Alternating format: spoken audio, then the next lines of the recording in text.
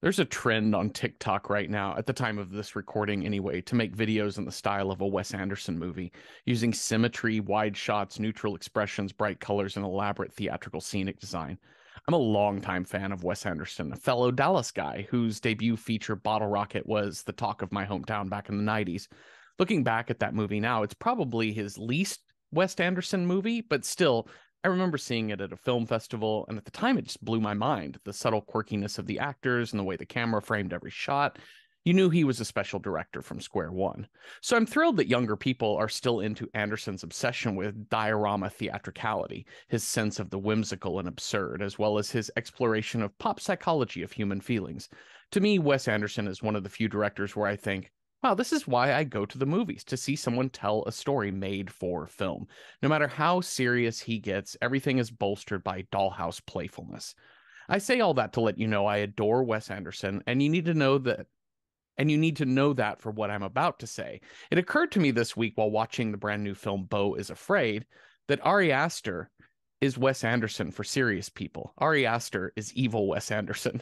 Symmetry, wide shots, neutral expressions, bright colors, and elaborate theatrical design in each of his three films, plus a pop psychological exploration of human feelings.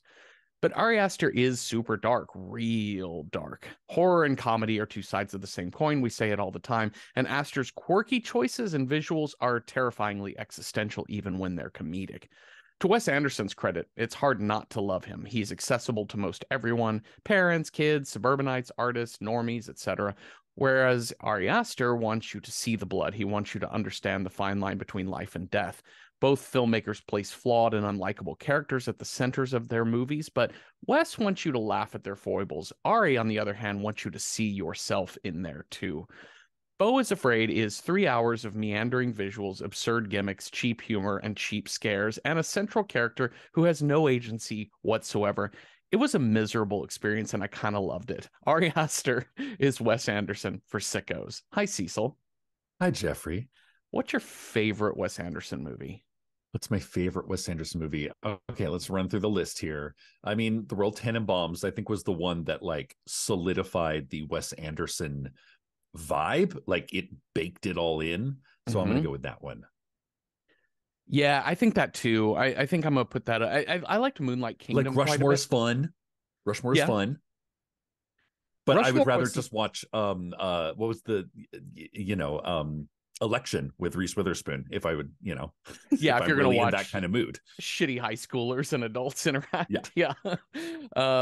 Yeah, I really liked Moonlight Kingdom. I thought it was like that nice balance of like Did I see Moonlight Kingdom? I don't think I saw that one. sweet and sort of serious and like Oh, super The Fantastic imaginative. Mr. Fox. I like that one a lot. Oh, that's great. I loved Fantastic Mr. Fox. That was one where like the music and like the animation and the celebrity, like the crazy celebrity voices just all blended because I Yeah. wasn't actually looking at Meryl Streep and George Clooney. So I was just watching foxes that had incredibly cheeky, quirky voices. Yeah, yeah. There's it's funny because like twee, all that mid aughts tweeness that was so Mm-hmm. popular, like everyone had a ukulele, Oh my and God. Yeah. and love. And a weird fedora. Yes. And it's funny because a lot of that twee stuff hasn't survived, right? We kind of moved past that culturally, but there are elements of stuff like nothing dies for real, like in Yeah. in popular culture. And it's funny that like Wes Anderson's like kind of like tweeness is kind of what has lingered for so long. It still captures the imagination, and I love it. I'm here for it. I like it a lot, and it was watching this particular movie, I think it's during the third act with Theater in the Woods in Beau Is Afraid, that I realized like, oh, this is I was hearkening back to Hereditary. And Mm-hmm. Hereditary is all about dioramas. It's all Yeah. Yeah. about the verisimilitude, the recursive function of like life within art, within life, within Sure. art. And all of those layers and the theatricality of it too, the careful staging and like still camera and yeah, I it's just I thought, wow, this is evil Wes Anderson, and I'm fine with it. I loved that he went for humor in this movie. This is definitely Oh yeah. dark comedy. It feels more Charlie Kaufman than It feels more like Synecdoche, New York than it does That's Hereditary. I kept thinking that so much, so much. And it was actually during that third act that I was like, are we just watching Synecdoche, New York again? But with Yep. like just different famous, like best of the best actors, but also a little bit Skin of Our Teeth. You know, that play Skin of Our Teeth? It had that Oh, sort of heightened yeah. reality of like, this is a family. They represent all American families, the all American family. Yes. It's a return to the absurd, right? You can see the imprint of people like Edward Albee on this too. I don't know Uh, if I'd say absurd. I'd say magical realism for sure. okay, yeah. But does it go full absurd? Yeah, you're probably right. It's a little bit too linear, maybe a little bit too direct. They're like, just Um because your dad is a giant dick that your mom keeps in the attic doesn't mean it's absurd. That just means that you grew up in my neighborhood. yes, yeah. But yeah, just to start this off to say that, you know, this is, if you are not necessarily a fan of horror or a fan of Ari Aster's previous movies, this movie, Beau Is Afraid has a lot of similarities to those two earlier movies, but he's letting you know that it is a comedy from the get-go, like a dark comedy. But Yeah. again, it's gonna feel more Charlie Kaufman than horror, Oh, for per sure. se. Yeah, there were definitely horrific elements to it, but Very that much was so. not the and actually you had to look very closely to find a lot of them. Hmm. Like they were almost like there's this movie, it just has so much in it because it is 3 hours of like a lot of filmmaking, but like a lot of the horrific elements were so fast, Jeffrey. Like Yeah. the scary bits were like flash and then they were gone. You're like, did I just see a picture of a mother with a claw talon digging into her baby's head? I guess I did. Oh, they're talking again. Okay, I guess I should listen.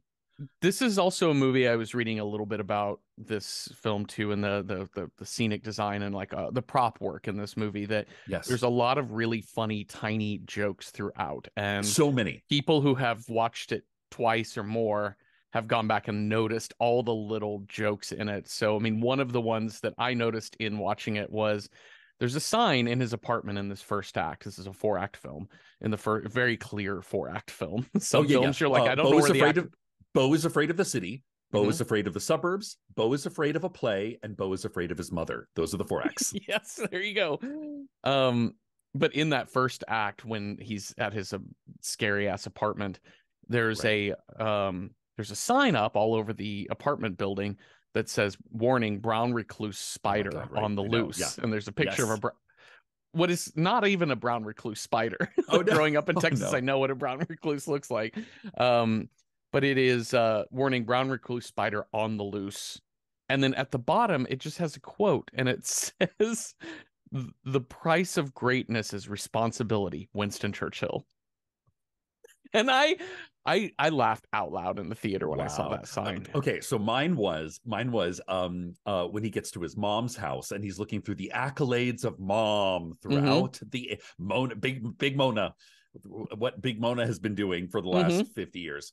And one of the drugs that she invented was just called Do It All. As in, like, I take this drug and it'll just do it all. Just do it all. Just do it. I just want to take a drug, it'll do it all. It's so good. I cackled and everybody turned and looked at me because I saw this in a theater, Mm-hmm. Jeffrey, in a movie theater. I know, it's amazing to see a movie like this in the theater. I was definitely sitting around people. I had a similar experience watching this in the theater that I did with Skinamarink, which is Oh, sure. my friend Did that I was people just with. get fucked off? They're like, enough of this. There was a little bit of like, ugh, people like, oh my God. And Yeah, I got with some of that too. to be fair to them, and also the people who I saw Skinamarink with, like there's a lot in both movies that I understand why this is a complete turnoff to people. Like Yeah. there's a lot wrong, or I don't want to go say wrong. There's a lot in this movie that I found really, really frustrating, and the center Oh, of sure. which is the character of Beau, Oh, who Bo. has no he He has is no human tofu. agency. He is human tofu. It's aggravating to watch that for 3 hours. Like Yeah, it it's, is. and I know that's kind of the point of the movie, Yeah. but it's hard. It's a hard watch. That's the thing. I think a lot of people. So, I was like talking to a couple friends. I'm like, hey, I gotta go see this movie. It's only playing at one theater, and it's the big theater, and it's 3 hours. And all my friends are like, hell no. So I went by myself. But I think the thing about this movie is that it asks a lot of the viewer, similar to Skinamarink. Like, it's not, you don't enjoy this movie. This is not a movie to be enjoyed.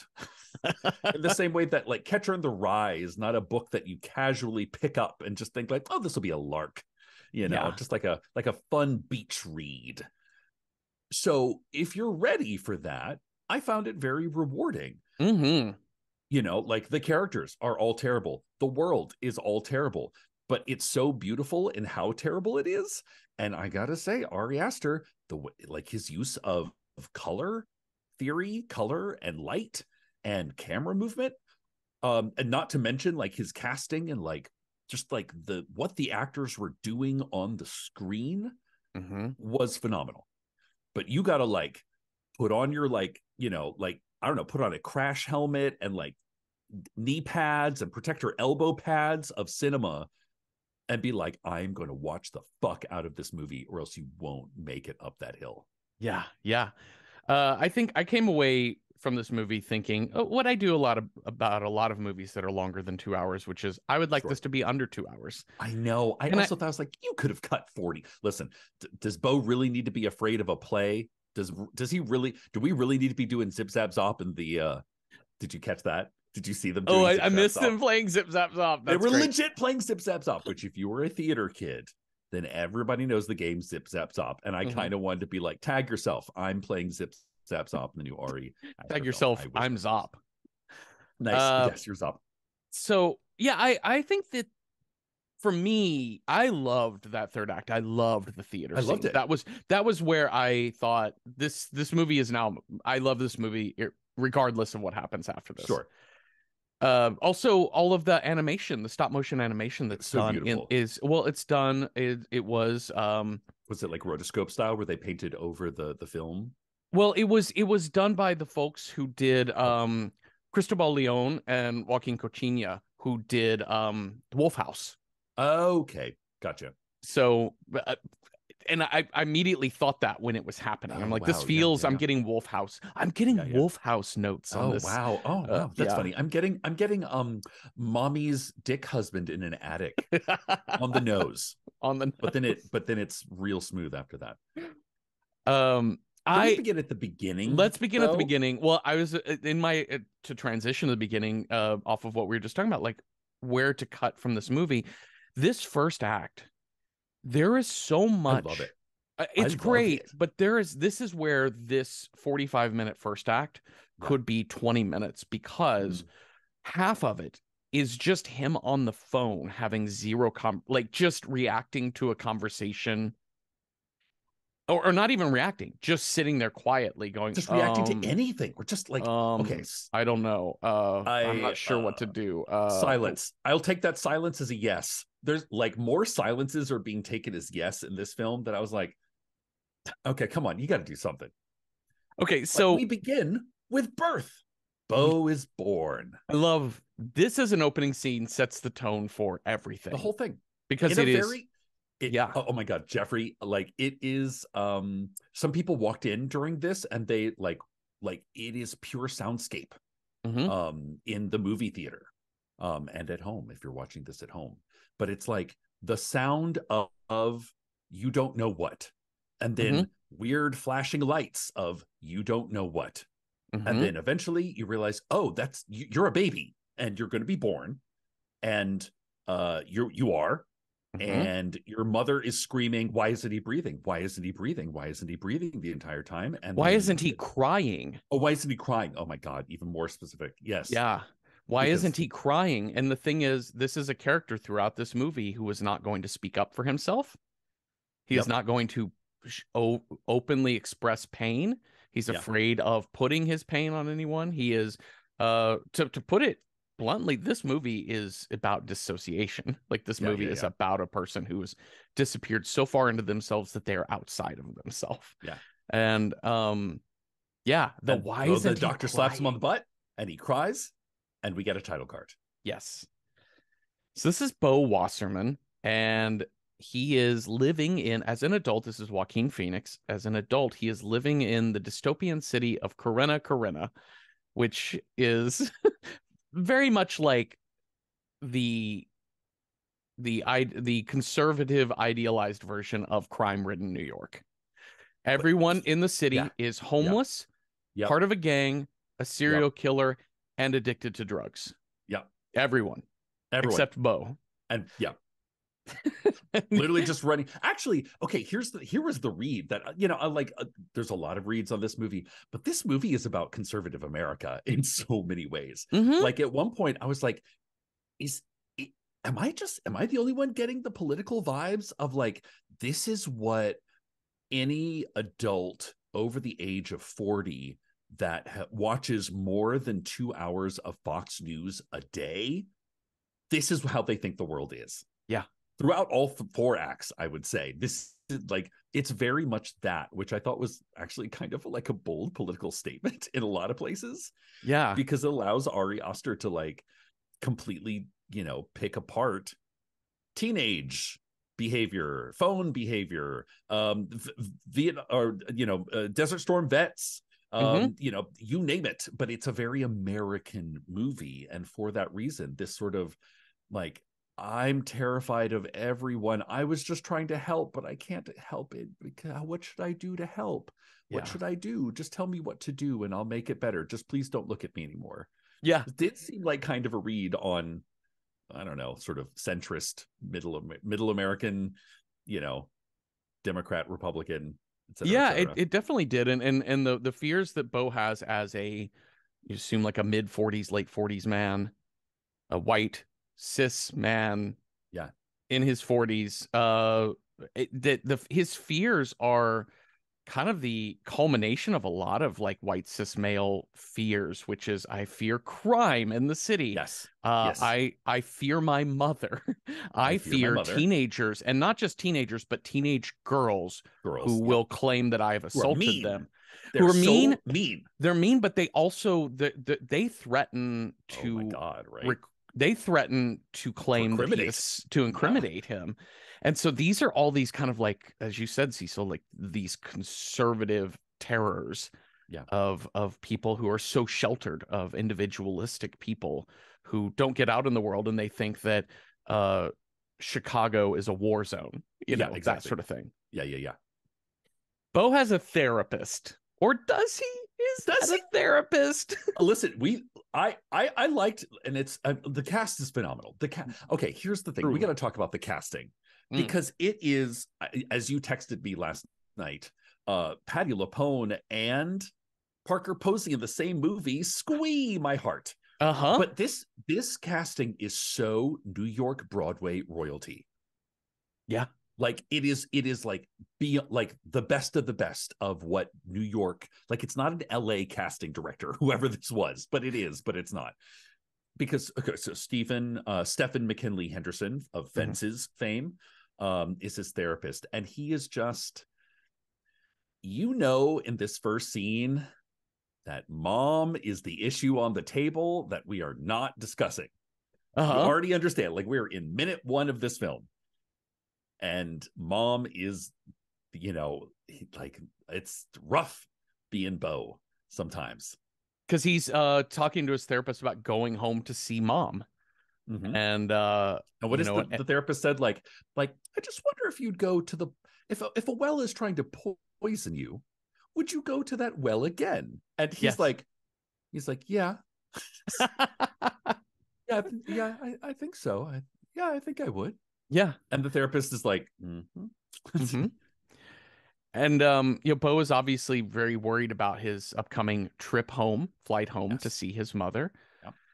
And the therapist at the end of it basically is like, here, I've got a perfect script for you. I will write you up this script. The only thing is, you have to drink that. You must take this with water. If you do not take it with water, bad things will happen. Yeah, and if you stop breathing, call me. I was like, oh, okay. And then what does he say? Break a leg. Good Break luck. a leg. I Yeah, think he says break a leg, but he I says think essentially so. like good luck. Yes. So, okay, let's talk about this neighborhood, this block Oh my that god, I Beau fucking love lives on. this. This Okay, is like it's like a musical set of West Side Story gone terrible on Oxycontin and meth. Like it's gone terribly, terribly wrong. yeah. Excuse me. He we see these like horrible people in the street, and one of which is this like super skinny man full of tattoos and body Yeah. piercings. He's got the eye mods, that he's got the Oh yeah, fully yeah, yeah. black eyes, Yeah. and you see him look down the street and he sees Beau running at like toward him, Uh-huh. and then Yeah. he goes running at Beau, and Beau is trying to beat him to the front door of his apartment building and get in. This is like it sets up immediately that we're not really sure if this is real or not. Yeah. It Is can't any of be. this real? This is the part where you realize, okay, we're entering a realm of unreality here. Yeah. Well, even be that so that directly relates to Beau, but then there's the man who jumps off the building after he's like, "What are y'all doing up there?" And some guy's like, "Oh, there's somebody. We're trying to get somebody to jump off a building," and everybody is of course filming it. The person does jump off the building, and then that person just sits dead and frozen in the street Yes. for the rest of the act. Yes. You're like, oh, he has to like jump over it every time. He can't like just go to the other side of the street. He has to jump over the dead body Yes. every time. And the dead body stays in the street. It is never cleaned Yep. up. The Yep. whole time we are in Act One, that body is always there. He gets into his apartment. We've got, like we mentioned earlier, there is Chekhov's brown recluse spider on the loose Yes. in the apartment. Yep. The other thing about this too is all of the graffiti up, and not that graffiti and scratchiti don't exist in New York City or in big city areas, but it is not to this level at all. Having been freshly living in New York City, it's just, it cracks me up, this level of dick drawings on the wall and all kinds of shit. But like kill children, eat yes, shit, die. yeah. Which honestly, if I started watching this from the point of view of like a 55-year-old cis straight man from Iowa, and I was like, well, gosh, this looks scared. This makes me nervous and afraid. I don't want to go to now. New York now. I don't want to go there. Honey, let's go to Lake Tahoe instead. Yeah, or Tampa. Let's go to Tampa. Fort Lauderdale's nice. Well, I also wanted to point out the name of the adult store on the corner of his building. No. Yeah, is called Erection Ejection. Oh my god, which is really funny. Yes. But that actually comes into play thematically. That makes sense. Well, when we think about the story he was told by his mother. Oh Jesus. Okay, so he's in his apartment, and late at night this is where we get into horror elements. Tons of horror elements in this movie. Yeah. And it's oftentimes things that are kind of far away. And this is where he's asleep in his bed. It's like 2 a.m. and he wakes up to somebody walking in the hallway. And we see, this is always a scary horror trope, shadow of feet beneath a door. Right. And the person slides a note and walks away. He goes and looks at the note. And it's dead quiet and dark. He is sleeping in his apartment. You don't hear anything in this building. And he picks up the note and reads it. And it says, "For the love of God, turn down your music. It's 2 a.m." Yeah. And he's like, okay, weird. And he gets more of these and more of these. And they're another one more that's and like, more aggressive. My favorite is, I ask you to turn it down and you turn it up. What the fuck? And I was like, if there isn't a more perfect metaphor for Twitter, then I don't think I know what is. It is. This is Twitter happening in real life. In real life, like with your neighbor. But it's so tense because they keep coming and it's like and what's weird is that he wakes up to see the note. Mm-hmm. Like he's like, if this were a normal movie and a normal person, not whatever this is, he would just sleep through it. But it's like he has to, like, if there is an experience that could bring anxiety, Beau has got to be there. Yeah, it's like Beau almost seeks out these anxieties in his life, as if they do come at him pretty hard. As in, like, the fourth note, literally the person slides under the door in a smooth but very kind of showy directorship kind of way. The note slides through the apartment right up to his bed, Mm-hmm. and stops. And it's like, fuck you. How about this? And then the neighbor turns on his music so loud that it shakes his wall. Yeah. So he's not getting any sleep. He Yep. oversleeps his alarm the next morning when he's supposed to fly home to see his mother. He is, Which I love that he was supposed to be on like a 5 o'clock flight. And I was like, how much did you sleep? How long did you sleep? and he is trying to get his suitcase packed and get everything together. And he, gets his suitcase, makes his way to the door, has his key in the door, is locking it, and then realizes, I forgot something, opens his door. Floss. Well, the floss scene is so weird because he leaves the key in the door, the suitcase Yep. in the hallway. He runs back to his bathroom. He opens the medicine cabinet. There's floss there. He reaches in, hesitates, Yeah. and picks it up. Yeah. Sets it back down, reaches for something else, hesitates, picks the floss back up again. Yeah. And in this time, somebody has stolen his keys out of his door and his suitcase. Yes. Just gone. And there's his sort of super, is down the hall, and he's like, excuse me, did you see anybody? And the guy was like, you're fucked. Which I was like, okay, well, now we know exactly where we are. We are in a film in which everything Beau experiences is a construct. Yes. Like, these are not real people playing real characters. This is not Tony Kushner's, Lincoln. This is going to be, everybody is playing kind of that like skin of our teeth, like heightened reality, magic reality thing. Yeah. He calls his mother because he's sort of, and she handles this great. She's real supportive. Really does. I love it. Oh my God. Because this is the first time we know that this is all we know. Okay. We're like, okay, this is going to be all about mother. And at first he's almost catatonic already. It's only like 10 minutes into the film. And I'm like, Jesus Christ. Can you imagine this guy going through airport security? Here we go. Oh my God. All of these phone calls in this first, man, I said it before, I'm keep harping on it, but yeah, they're frustrating to watch because he never speaks up. And there is a real sitcom, like classic Three's Company, Green Acres type of effect to this, which is problems compound because you need to constantly have a misunderstanding. Or a mistake that leads to another series of mistakes. It is kind of Dick Van Dyke on Ritalin, isn't it? It is. Yeah, it totally is. So she is obviously not here for this, and she just dismisses him and is like, basically kind of fuck you for ruining it. But he asks her, like, I was like, okay, I don't have my keys. My apartment is open. I could come. And there's like the longest pause in the world. She's like, I'll talk to you soon, and just hangs up.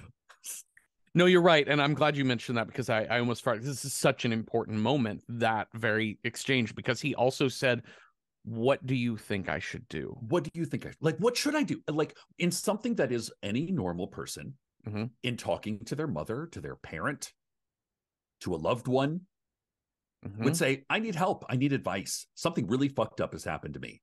Yeah. What do I do? Yeah. I want to come, but also something fucked up has happened. What should I do? And she is tired of that shit. She just is like, no, if you can't make up your mind, I'm not here to help you. What does she say? I think you'll do the right thing. Yeah.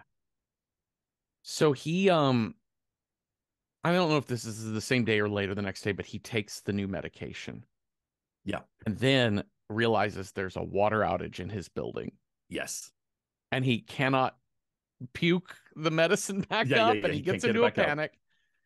And this is one of the few moments where he shows some agency, which is interesting because it is for the medication. It is not for anything else. Well, because an authority figure has told him must take with water. And we know that Beau is just tofu.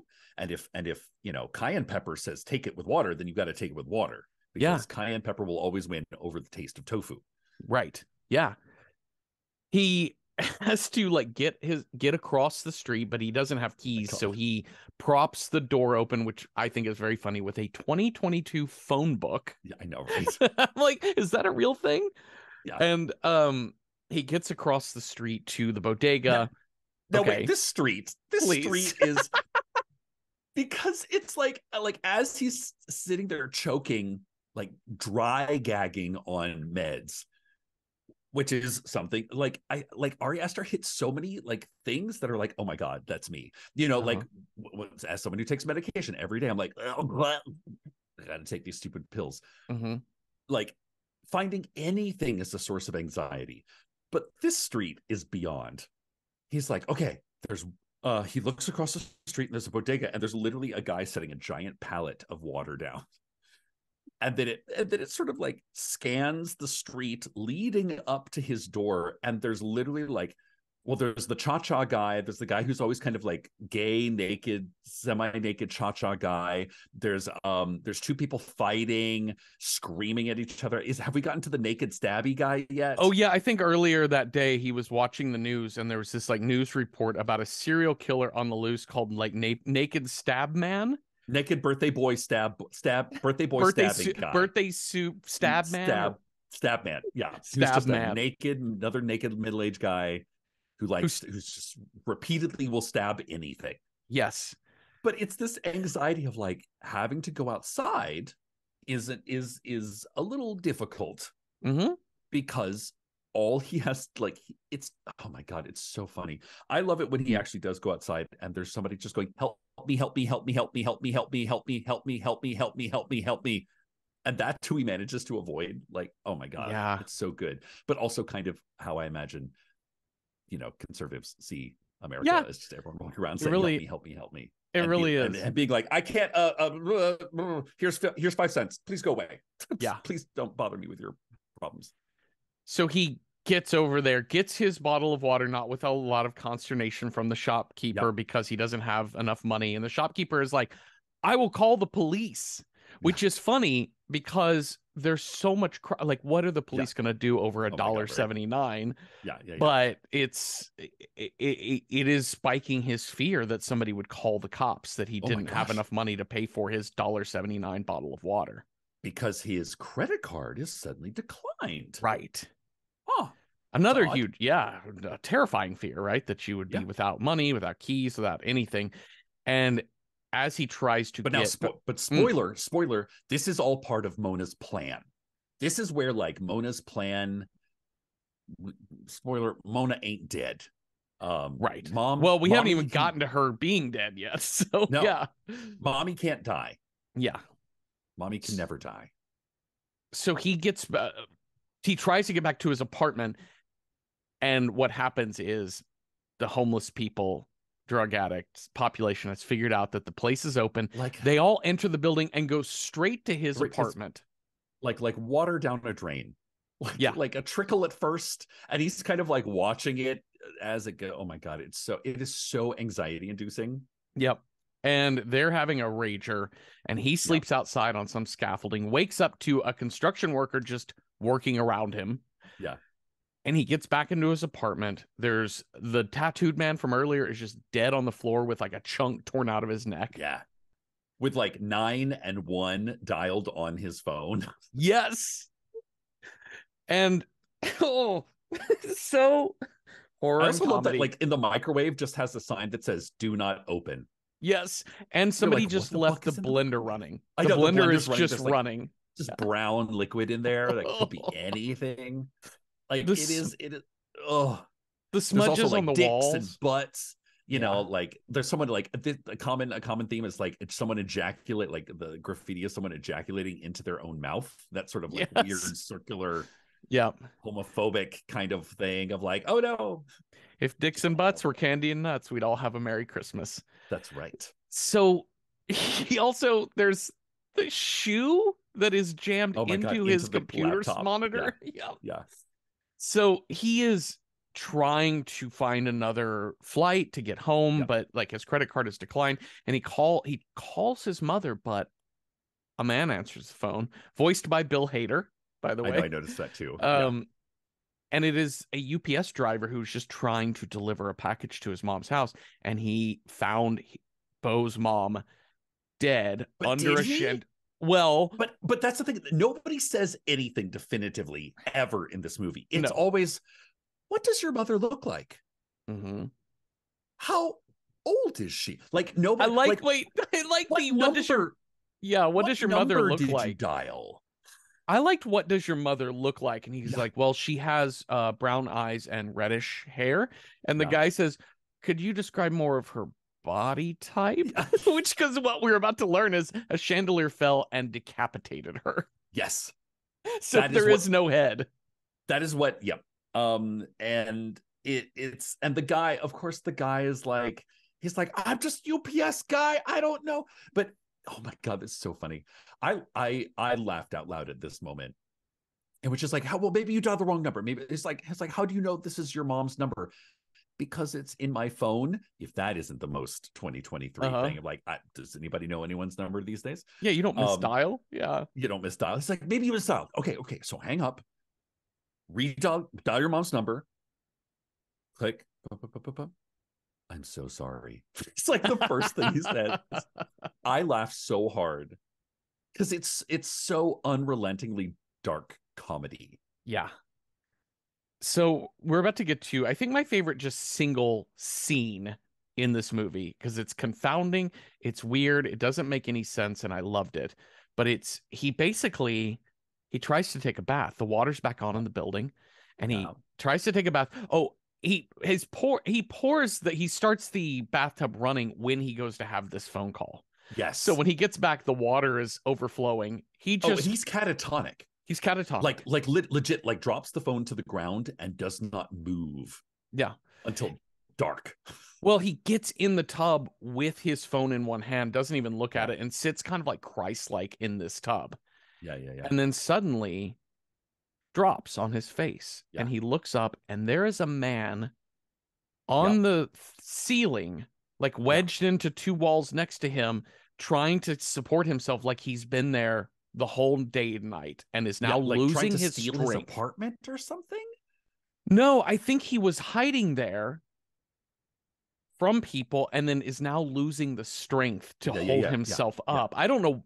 There's no But explanation why? for why, No. but I love that he's just there.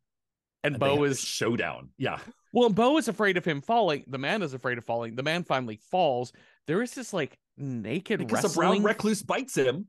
That's right. The brown recluse finally shows up on this dude's face and then he falls into the tub. There's like naked wrestling in the tub. Yeah.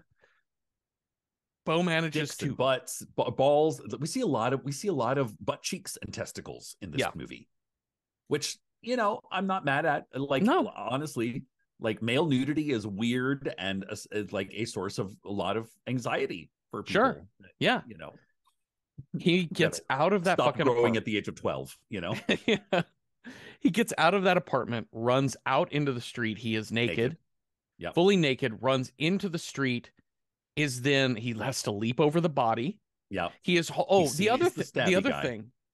other thing he earlier in the movie, before his trip home, he bought at the like this like little town fair thing. He bought like a little figurine of Mary and child. Yeah. Like a little ceramic figurine about the size of a male dick, of an adult male dick. Yeah. The size and shape of a dick. But it is Mary standing and holding her baby. And he's carrying this out of the apartment. It's the one thing he thinks to grab. And he's carrying this out of the apartment. And he runs. Well, one, he sees the stabby guy. Yeah. Birthday suit stabby guy. But he steers clear of him and runs into the middle of the street where he then sees a cop. Yes. And the cop is just standing there like hitting on some woman. Yeah. And just talking to her on the side of the street. And the cop's like looking so annoyed to be interrupted. And then he realizes, oh, it's a naked man holding a thing. Cop draws his weapon on him. And he's like, drop the weapon. He's like, it's not a weapon.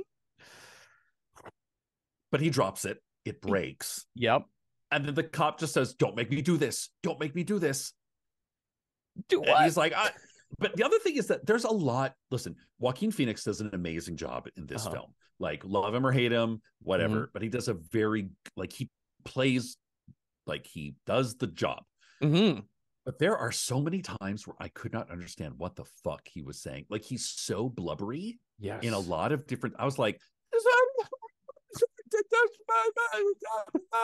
And I was like, what the fuck did he just say? What did you just say about your mother? But this was one where he's like, again, it's like at no point in time does this character ever stop, like, and go, here is my problem. Yes. Which is why it does not need to be 3 hours long. Yes. Like this movie is only questions. There's no answers to this movie. No one says, I think your mother's dead. What address does your mother live at? Yes. Or, like there's no like there's like nobody steps outside the perspective of Beau to help Beau in any way, because Beau doesn't step out the perspective of Beau to help Beau in any way until he goes to see that fucking play. Right. Of the idealized, the American dream life, Yeah. So he also is in a series of events that I don't have in order here because I was watching this in the theater, so I wasn't able to pause and take notes. But there also is Stabby Man shows up too and attacks Beau. Yep. And so Birthday you have boy, Stabby guy. Birthday boy Stab Man attacks Beau, and then as he's trying to get free, he is hit by a van. Yes. End of Act 1. End of Act 1. Beau is afraid of the city. Done. Act 2, Beau wakes up in what seems to be a room of a teenage girl. It is covered in... She loves K-pop. She loves K-pop. Another amazing poster that is in the background. There is a poster for a K-pop band named KI55, so it looks like Kiss. Okay, so that's the name of the band is KI55. Yep. But then the text below KI55 on the poster says, "We are 55 boys and we love you." Oh my God. Yes. Oh God, it's so funny. It's so funny. But then again, it's like I kind of feel like anybody who is this disconnected, as you said, disassociative of, being in the world, like you're always kind of looking for hidden messages and things because they're there. Yeah. They're there. Yeah. Nothing could be as it seems. Everything is cause for anxiety. He's in this cozy bed and he's got a little buzzer, a little note that says, buzz for any reason whatsoever. He's all bandaged up. His hands are bandaged. His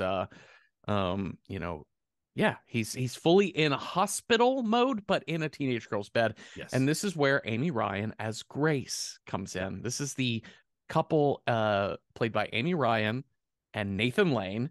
Grace and Roger. Yes. I love this. I loved this act. I thought was so smart. This is where I kept getting skin of our teeth because it's like, they are playing like kind of like what WandaVision touched on a little, like the distillation of the American dream through the American sitcom as like a band-aid that won't like it. Like these two actors do such a good job. Like later when Nathan Lane is like, well, gosh, I've got yesterday's surgeries postponed to today, and I've got today's surgery. Oh my God. Like a faux argument. And so I was like, what shall we do? What shall we do? Gosh, this is a conundrum. I know. Like, it's so cheesy. But the fact of like the stakes are so high that it's like you're a surgeon, you're just pushed back yesterday's surgery. So what the fuck kind of surgeon are you? Like if you examine anything they're saying too deeply, it all falls apart. Yeah, but isn't that suburbia, Jeffrey? It is. Isn't that just suburbia? Well, and it's also the mind of Beau in this movie too, because we realize that they can't be too far outside of the city here because they managed to help him. They are close enough to have seen what happened to him and take him in to take care of him. Also, his want in this act is to get home to his mother's home because his mother is dead and he needs to get back for the funeral. So there's that. But the drive to mother's house is only a couple hours away. Yeah. And so it brings into question, why did he need a flight when essentially he's living in New York City and she's living in like Nassau County? Yeah. Or she's living in Boston. At most, yeah, at Boston, Yeah. yeah. Her house kind of feels very like Hamptons or something like that, or Yes. Berkshires maybe. Well, I mean, it's literally called Wasserman. Like she Yeah, lives in her own town that Wasserton, she yeah, Wasserton. Wasserman, Oh, that's it. Yeah. the Wassermans of Wasserton, which is funny coming off of the first town is named Corinna in the state of Corinna. Yeah. Um, But okay, okay, so Grace is gosh, Grace seems to have some sort of very important business job. mhm, Roger is a doctor, which is how they have this IV hookup, right? yes, He's gonna fix Beau right up. They have a teenage daughter called Tony, hmm and Tony is my I fucking favorite. love. I mean, like I love Tony because she is horrifying. Yeah, It is literally everything scary about teenagers in uh-huh. one package. Like she never enters a room, she stays silent and sullen. She asks a single pointed question and then just leaves. Hmm. Like that's her MO. Oh, and then Jeeves, who's a very large guy who lives in a trailer, which is also like just half a trailer that has been pushed into the house. Did you notice that? Yeah, yeah, Like in that weird set design, like it's not an actual structure that could stand. It's yeah, like an imaginary structure. But he was a Desert Storm vet, and he is experiencing some extreme PTSD hmm, all the time. yeah, That Grace and Roger have just sort of yeah. oh Well, well, and he's friends with the dead son, yes, so they have the a dead character son. that is absent. Yes, so they're it probably definitely well definitely not Desert Storm because they definitely tell us that this is present day, and this guy's not. I don't wouldn't have been old enough Oh to have sure, served in okay, Desert Storm. Like it feels very much like maybe was serving in Afghanistan. okay, Uh, gotcha. but yes, they have this dead son. I didn't even write down his name, but we'll just call him Dead Son. We they have two bedrooms, right? Or this is a three-bedroom house. They have Yes, the parents' bedroom, they have Tony's bedroom, and they have Dead Son's bedroom. Dead Son's bedroom is off limits to anyone. It has been kept yes, up exactly as it is, which is why they moved Tony to the couch yeah, and allowed Beau to into sleep her in her room. room, which is causing even more crisis for her. That makes her even madder that she is Yeah, having to dispossessed. move rooms. So I love this first dinner that they have Oh my together god. where they aren't they have all hands together. They're not necessarily Yeah, praying. They're all looking to the giant portrait of dead yeah. son and the little tri-folded American flag next to it. And there's a sign that's very like home goods type of Oh my word god. art Yeah, for live, the laugh, wall. love. Yeah, yeah, Live, yeah. laugh, love, but it says it's never goodbye, always see you later. Right. Platitudes. So But it's so so good. And cringy. The way Amy Ryan is just like she is communing with her dead son to Uh-huh. the point where her husband Roger has to go be like, Amen, Grace, Amen. And she's like, Yeah. yes, amen, amen, amen. Like there's so many micro moments that like in the hands of any other actors, I feel like he got the best of the best Yeah. in that sort of Broadway way that like every moment is actually 5 moments and you Yeah. watch the fucking journey. Yeah. Um, so as I said, that Beau's MO in this scene is I've got to get home because my mother's dead, and he calls his mother's attorney, Dr. Cohen. Dr. Cohen. And so the idea is that um her last wish, so that the Jewish custom, right, like is to bury the body ASAP, right? You Yeah, bury yeah, the yeah. body as soon as possible, and that but her request Yes. was to be buried only when Beau returns. Only in the Beau presence of her has to son. be present, Yep. and he can't get back. And Dr. Cohen is laying into Beau for The not worst. being there. Yeah. Like That you is were you're the never there worst. for what? But no, no, no, no. We'll just wait for you until you get enough time. Like it's the ultimate Jewish guilt trip.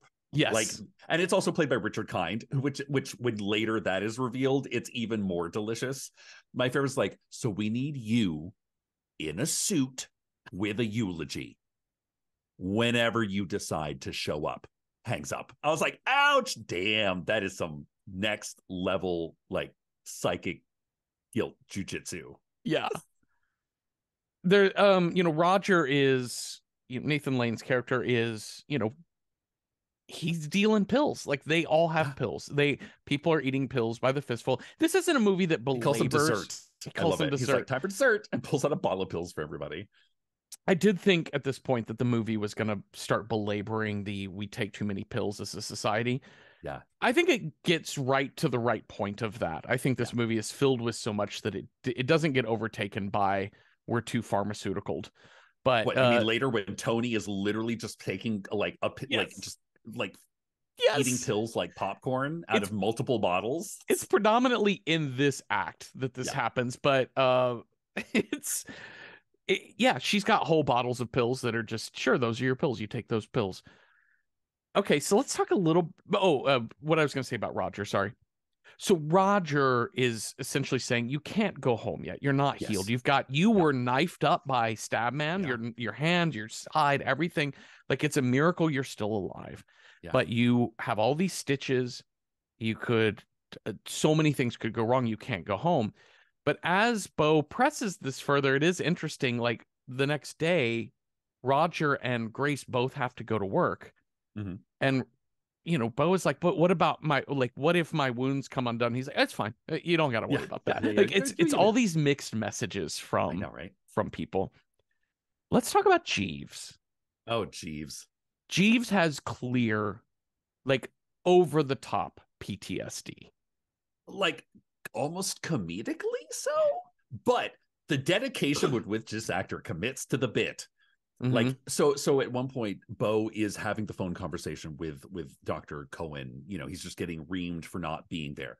Meanwhile, Jeeves is doing full on army tactical, like he is enacting some war play in his brain that involves him like jumping into puddles and and then like coming out with like as if he's carrying his rifle above his head to keep it from getting wet. Mm-hmm. He'll dive into the bushes. At one point he runs into a glass plate, and of course Grace and Rogers just sort of appear out of nowhere. They're like, oh, that'll be blood. Oh, here we go. Gotta give him a shot. Oh, no, don't worry here. Nothing to be afraid of. Except Jeeves does have a tendency to stare at Beau, usually outside, and says, "You're laughing at me." Mm-hmm. It's like all he ever says to Beau. And Beau's like, no, I promise you I'm not. I don't. Yeah. There is something menacing directed to Beau. Yeah.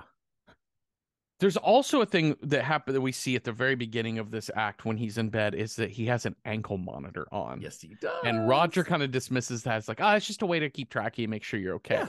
Just check up your heartbeat. It's like, just think of it as like a wristwatch, like an iPhone wristwatch. Yes. iWatch.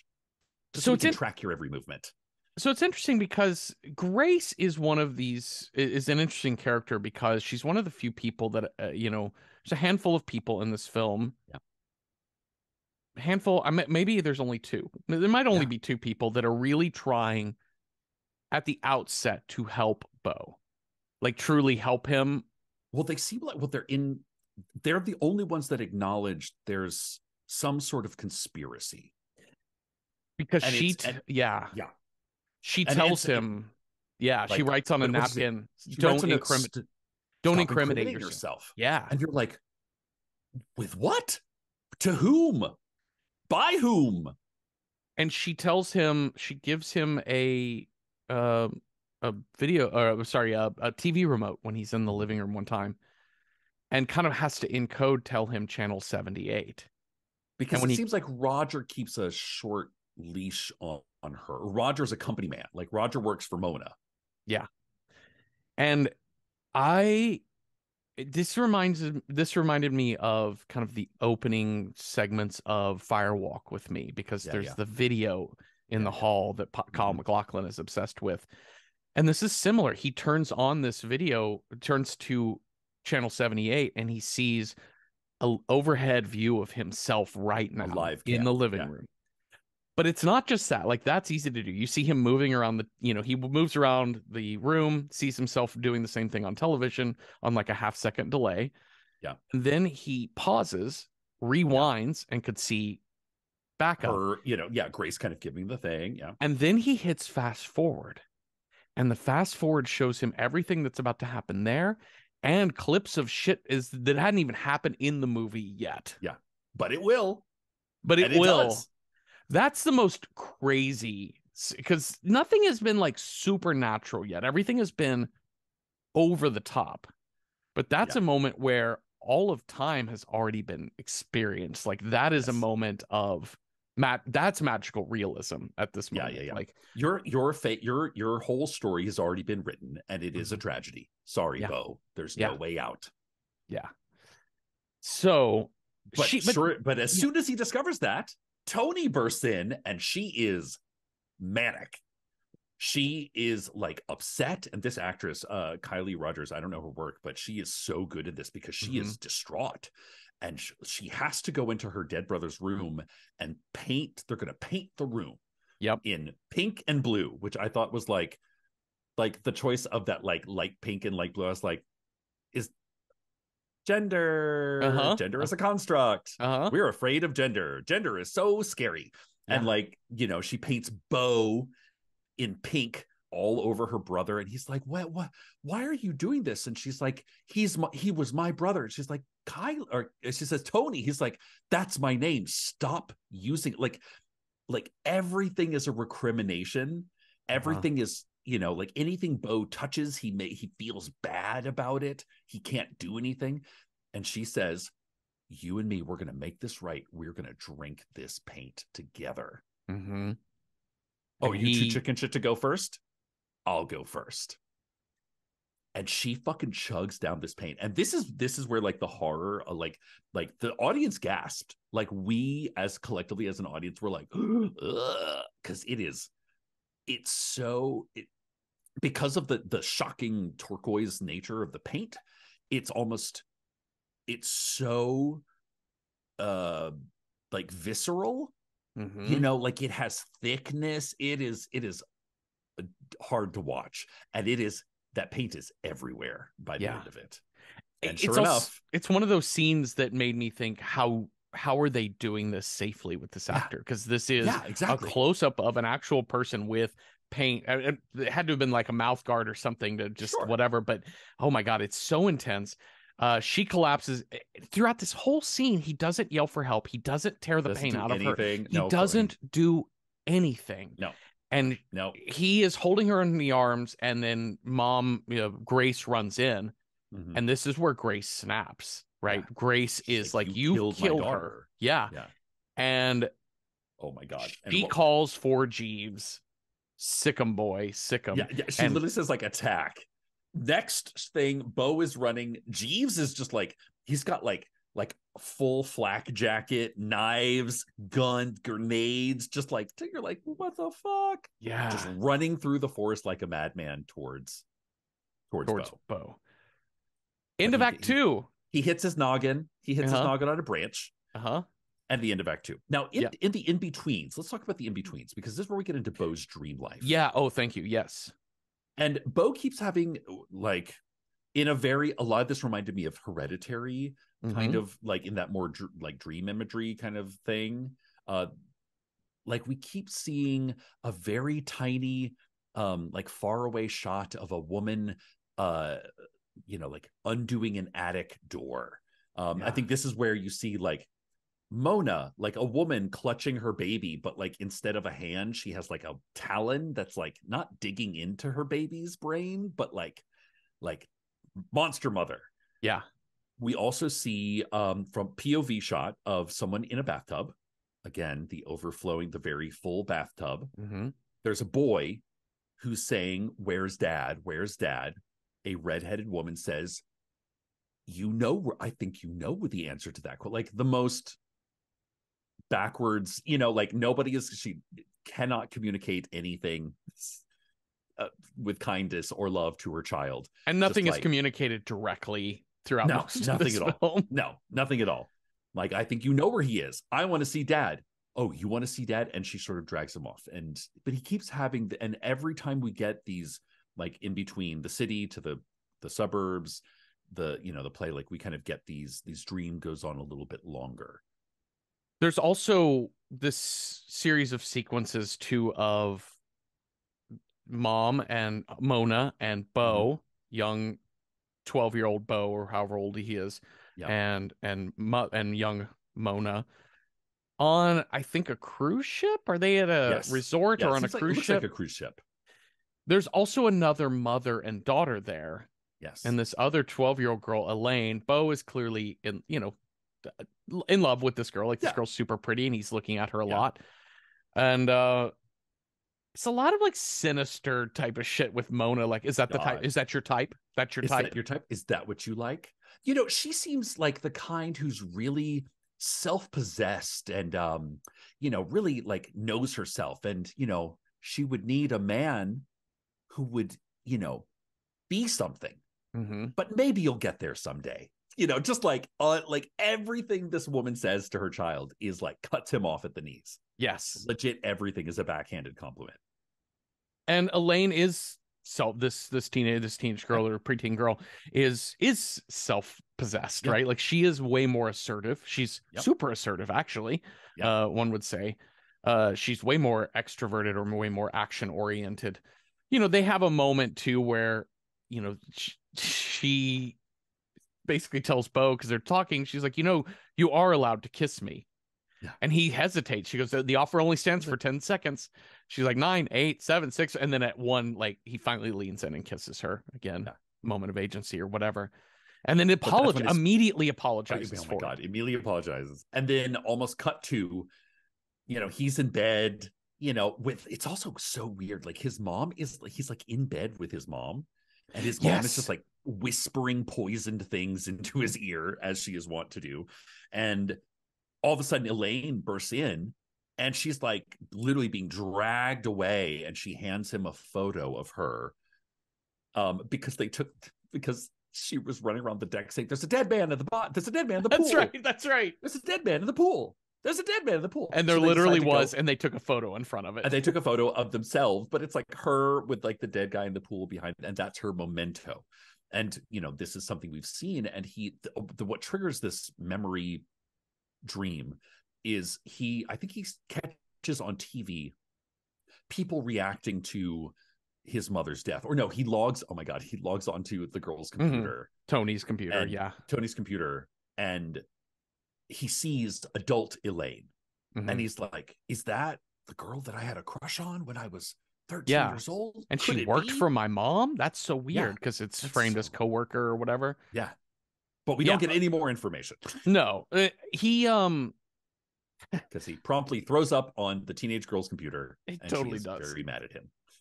He in these like flashbacks that when Elaine bursts in to give him this photo, this 12-year-old or whatever, gives him the photo. On the back of the photo it says like, "Find me," something to that effect. Yes, And he find me says, and save yourself for me. yeah. And he says, "I will." She's being dragged away by her mother, Yeah. who kind of has a similar aura to his own mother. Oh, She's more being, working class, kind of like yes, more working class mom rather than like executive class mom, but yes, same harpy, just a pure hard harpy. a harder looking 35 years old, right? Yeah. And Yeah. but and okay, so these are all these flashbacks. These are the things that we kind of know, and we've also heard at probably around this point, maybe at the end of Act 3, but we've heard, I think, by the start of Act 3 in these flashbacks that Dad died Yes. as he ejaculated, Oh as my God. he finished inside of me, is I think how she says it. Your Yes. father finished inside of me and it killed him. He had a heart murmur. His father before him, his father before him. They all died that exact same way. Oh, I And know we you know do this too. before Act 3 because it becomes important at the end of Yeah. Act 3. But Yeah. yes, and it will happen to you, so you cannot have sex. You can You can never. ejaculate. You And also, cannot this is ejaculate. so beautiful. Now I got to talk about the. This is where you're like, okay, fine. Listen, this movie's 3 hours, but it's so gorgeous to watch. Mhm. What like this horrific monologue that's coming from fake mother, or from young mother, young Mona, is being lit by like a child's like light up mobile. Mhm. So it's like fading color blocks in different colors, like over her face. that kind of like, so it's like color, blackout, color, blackout, color, but you never know what her face is going to fucking look like when, like, the range of, like, sometimes she's really happy to, like, it is terrifying. It's really mask spooky. work. It's masking. Yeah, it's mask work. It's so good. Because this is how a child would feel. Like, the like adults' emotions are hard to read. Why is mommy mad at me for asking where dad is? But you see it. It's very childlike and intimate. Like, you know that you are a child lying in bed and you're being told this story about your father dying while he came inside of your mother, and you're going to die the same way. Yeah. Good night. Yeah. This is his bedtime story. So Act 3, this is where I probably think this is the most close to old school absurdist, theater of the absurd, in the sense that the circular logic of it all. I think you're right. You're totally right. It's the most theatrical of all of the scenes, because it literally begins on theater. The theater then becomes theater of cinema, which oftentimes, when I think of Cochinia and I think Cologne are the two animators' names, like Wolfhouse, like that is theatricality for cinema, right? Like animation, like physical animation, stop motion, that sort of stuff. But he meets this group called the Orphans of the Forest. Yes. There's a beautiful woman, a pregnant woman in, just the richest green, carrying a lantern. Yes. Singing a lullaby. Yes. Kind of the sort of pagan version of what a mother should be. Yeah. Like soft, tender, caring, strong, independent, but also very earthy. Not, she's clear. Is she lost? She's just doing her thing. She seems a little sad. Yeah. But not devastated. No. And she helps him. She protects him. She helps get him. She offers him. She's like, I have an extra sleeping bag if you need a place to sleep tonight. All of these things. It's super lovely. She is very helpful, and clearly he is having a mommy connection to her for the reasons you just said. But they go to, also, this is one of these things where I don't remember any of them, but I remember them existing, which is they're just like placards on trees that are just quotes from musicals. And I can't even remember any of them, but it's like, it's like always find, like, when you walk through the storm, keep your head up high, always chase the rainbow, never find the rain. Like, it's real platitude. It's great. Platitudes. Yeah. So he goes to watch he gets invited to the dress rehearsal of this play, or performance of this play. And it begins with this man dressed in, kind of classic 1930s, farmer gear. Like, he's got suspenders and a wide brimmed fedora and dungarees or whatever. And he's, and this angel comes down. These beautiful trees are turning, showing the 4 different seasons as they turn. And he is lamenting at the graves of his mother and father. I love the gravestones say mom and dad. And as he tries to walk on, the narrator is saying he will then march on, but he is chained to the ground. And the chain, we open the movie with the umbilical cord, and the chain visuals go throughout this film. And he has to take the axe and cut himself free. And Beau becomes enamored with this. He becomes in love with this play. And the play he is watching is not the play that is happening. The play he is watching, it becomes about him. So then he is suddenly the man on stage. This is all this beautiful stop motion stuff around him, these beautiful animations. It reminds me of kind of the opening, or not the opening, but like when you're introduced Dorothy to Oz. Like, it has that like burst of color, but friendly color, as opposed to like the dangerous color of the city, and the sort of absence of color, the sort of homogenized color of the suburbs. This is like hippie colors to be, which, listen, they're weird theater people. Beau is, of course, in sort of faded white, light blue, because he is human tofu. That is his thing. But like, you have it as your backdrop right now. It looks very handmade. These sets, like hand painted, hand built. He envisions this story about a family that is separated by a huge flood. Yes. And he has three. It's about a man, Beau, Yeah. who has been separated from his three boys and his wife, and he Yeah. spends the rest of his life searching till he is a Yep. grizzled, haggard, long-haired, long-bearded, old man. And Yes. in his life, he is in a small village, and he sees there's a play being done Yeah. in the village. He walks up to the play. It looks exactly like the play we were just at, Yeah. only a little bit more handmade and Yeah. stylized. And he gets there, and the play is a masked woman I love reading these the whole masks. story God. to these three boys who are now adult men, like 30 something men. Yeah. And he stands up in the audience and says, "This is my story. You're my sons." And the He boys come, said. he said, "Oh, it's so good. This recursive function shit. I loved it. I because love because the that. I entire love it." because once he steps through the looking glass, as it were, into the play, which I'd also like to point out, the woman in green also gave him a thermos of something that she's like, here, this will help. like he's essentially, he's tripping out, right? But the narrator is always you will walk the land, people will turn you away, you, so like you meaning Beau, but also you meaning us, Yeah. watching the movie, watching the play, so we get it. So by the time he walks, and I also love it's like soup $1, play my baby boys $1, and he's like, even though it was his last dollar, you decide to go to see a play Instead and of he buying the soup.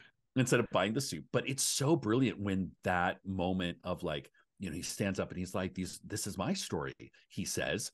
This and all of a sudden he gets folded in, and these three boys who are now men come up to him, and he's been made over in a very realistic but very kind of Noah biblical, patriarchal, big flowing beard, healthy, rosy cheeks. Like, it is very theatrical, but it is very biblical.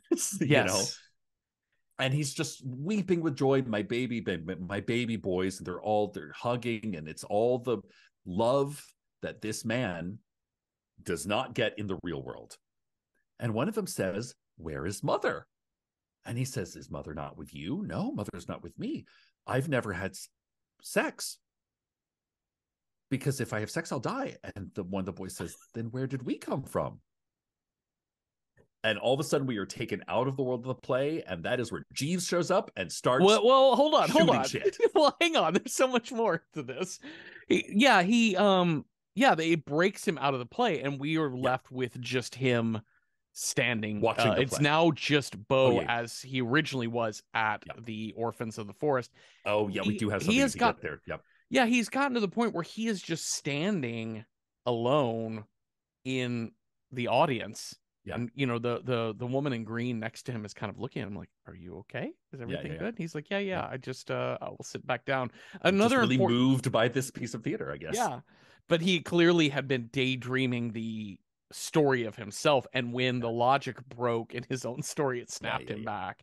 The other thing about the woman in green, because of his like connection, like son to mother to her, he gives her the because she had glued Grace had found in Act 2, she had found his broken mother ceramic stylized Madonna and Child, had glued it back together. So he hands the woman in green at the play this thing, and she is like, "Okay, sure, thanks."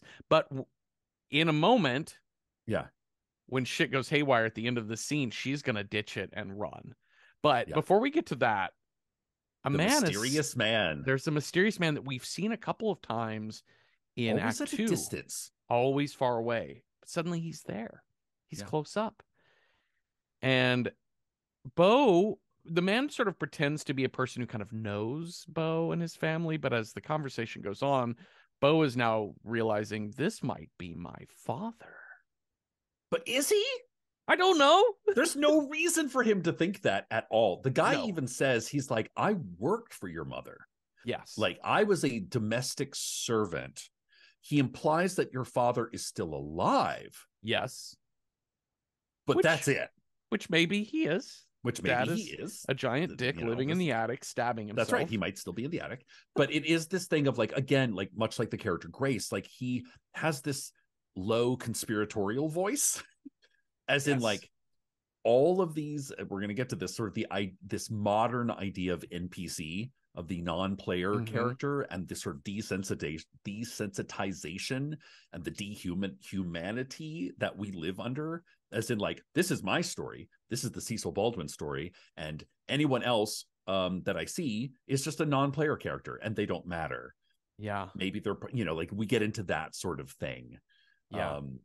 But he calls this guy father, but not before Jeeves shows up and blows everything up. Yeah, so Jeeves has been tracking him on because his ankle monitor, we see his ankle monitor start flashing. We hear the beep, beep, beep in the woods. On stage, the man who had started the whole play by breaking the chain, the actor, suddenly Jeeves shows up, throws like a knife, and it just goes through the air right into this man's chest. Pandemonium. I was going to say what I loved about the pandemonium that happens is there's a long beat before pandemonium ensues. Yeah. Which is, I think what Ari Aster does so well is showing you the body. Is showing you not just the body, not just the gore, it's about the way we take in the gore. I think about the couple that falls at the beginning of Midsommar, the couple that jumps, and the kind of the full scene of it is not just about the graphic gore of bodies hitting rocks from a 25-foot fall, but about it places you in the audience. It's about the witnessing of tragedy. It's about the witnessing. It's about how gleefully and willingly they jumped off that rock. Yeah, and also how you perceive seeing something, because sometimes like seeing a tragedy is more is an extra level of scary, and we see this from the point of view of the audience. Again, the camera is sitting in the audience. There's a long beat as people try to wrap their heads around what just happened. Was that supposed to happen? Yeah. And then when they realize it's not, they start screaming. And then this man basically, Jeeves essentially like throws a grenade and blows up quote unquote father. Yeah. And then is opening fire. And it I saw this movie the same day as the Allen, Texas mall shooting. So May 6th, I think that was the day. And it was honestly, like that's so much in the news of mass shootings, and I was so shocked that it was in this, and I was thinking to myself early in this film how all of the fears were so unfounded, like all of the fears, and then he hits on a fear that is something that I sit with. Your fears. Yeah, I think about it when I'm in the theater. I think about when we're on tour with Night Vale, like we don't have anywhere close to the same notoriety or made enemies as Salman Rushdie, but Salman Rushdie was stabbed on stage by an audience member. We've never had a fatwa put against us, but still, I think about the shooting at the Eagles of what is it? The Eagles of Death Metal. The band in Europe that at a European concert there was a gunfire. I think about public shootings all the time. It's a real fear, and this scene gets the terror because you are in the audience. It's not just about people fighting off the public shooter. It's about you being a member of the audience when the mass shooting happens. Like real fear. Like this is what Ari Aster pisses me off about. Like he's really good at it and I salute him, but it also makes me really upset to watch. Because in that moment, do you identify yourself as Beau? As a Beau? Like you're like, oh, this fucking guy. But you share some similar. Beau is afraid, and titular Jeffrey is afraid. Jeffrey's afraid, and Cecil's afraid, and whoever watched it, like that's what I was saying. It's like a lot of this is like he mines the modern ethos really well for anything that can be turned into a weapon against you.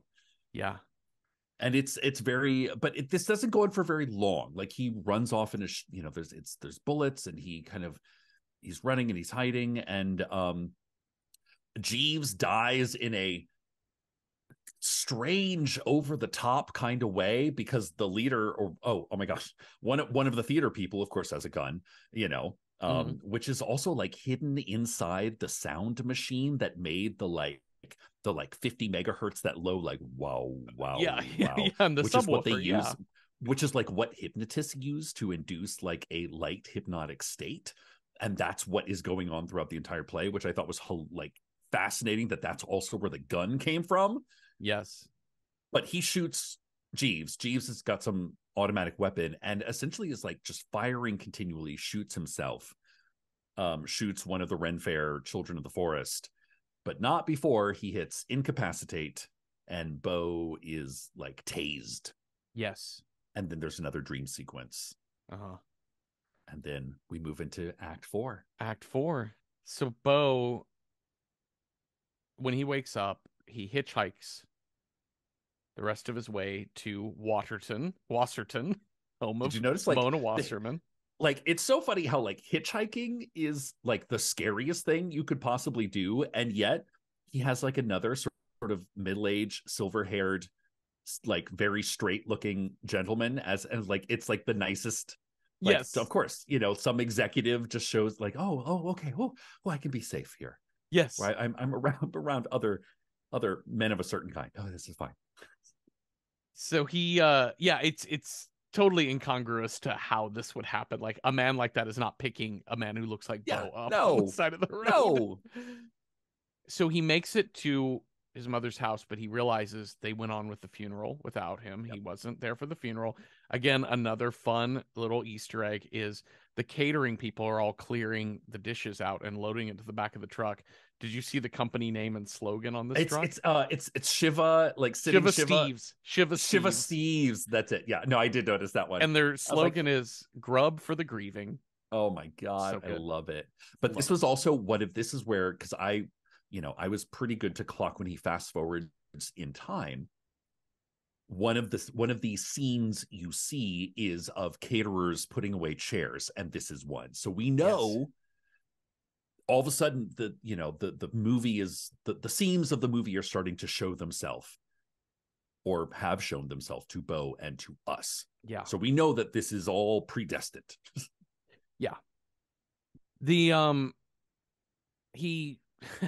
What is this house, Jeffrey? Okay, so this house is like architectural wet dream, right? It's so much happening. Open floor plan. It was very open floor plan. Also, the other thing about this house is it has several levels to it. There's a central, like, open air spiral staircase. Yeah. But also in some of these open areas where there's like a little plant area that's lowered by like 6 feet from the living room. Yeah. There's no guardrails around a lot of it. No. That it is an accident waiting to happen. In fact, one of the scenes we saw on the fast forwarded videotape is him sitting on a kind of a high ledge with no railing while he's contemplating seeing the open casket of his mother, like the open casket funeral. So he finds his way to the open casket.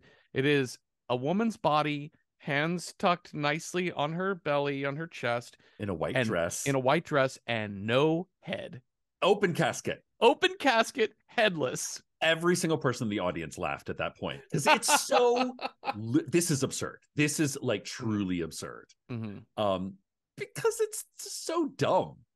Like, if somebody died by decapitation, you don't have an open casket funeral.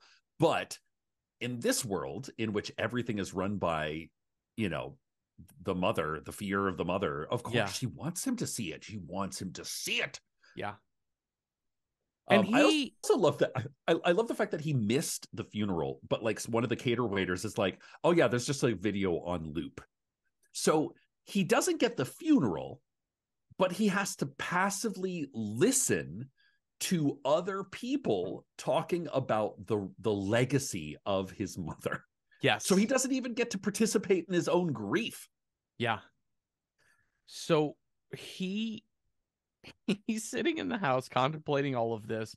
We will learn in just a little down the road, like 4 or 5 hours into this film, this super long film, 4 or 5 hours. We will learn that at this point he knows his mother is still alive. Yes. It had occurred to him by the time he arrived at the house, he knew. But Yeah. he's at the house and he hears somebody come up, and it is Elaine. This is Parker Posey. It Mhm. is Elaine, adult Elaine, who has been late to the funeral. And she's just like, she doesn't recognize Beau. She's like, I was supposed to leave flowers. I don't know, whatever. Yeah. Sorry to I guess bother I'll you. leave them here. She I'll owes just me money. He owes me money. I'll get I'll out of here. I'll get an Let me Uber get an back. Uber. Yeah, let me get another Uber, which I love. Like, that is the most like, well, I just got one. Fuck, let me just wait for another. Like, it's so of the moment, Uh-huh. this satire. I Yeah. thought it was great. So he's like, but hey, by the way, it's me, it's Beau. And she's like, oh my God, yeah, totally you.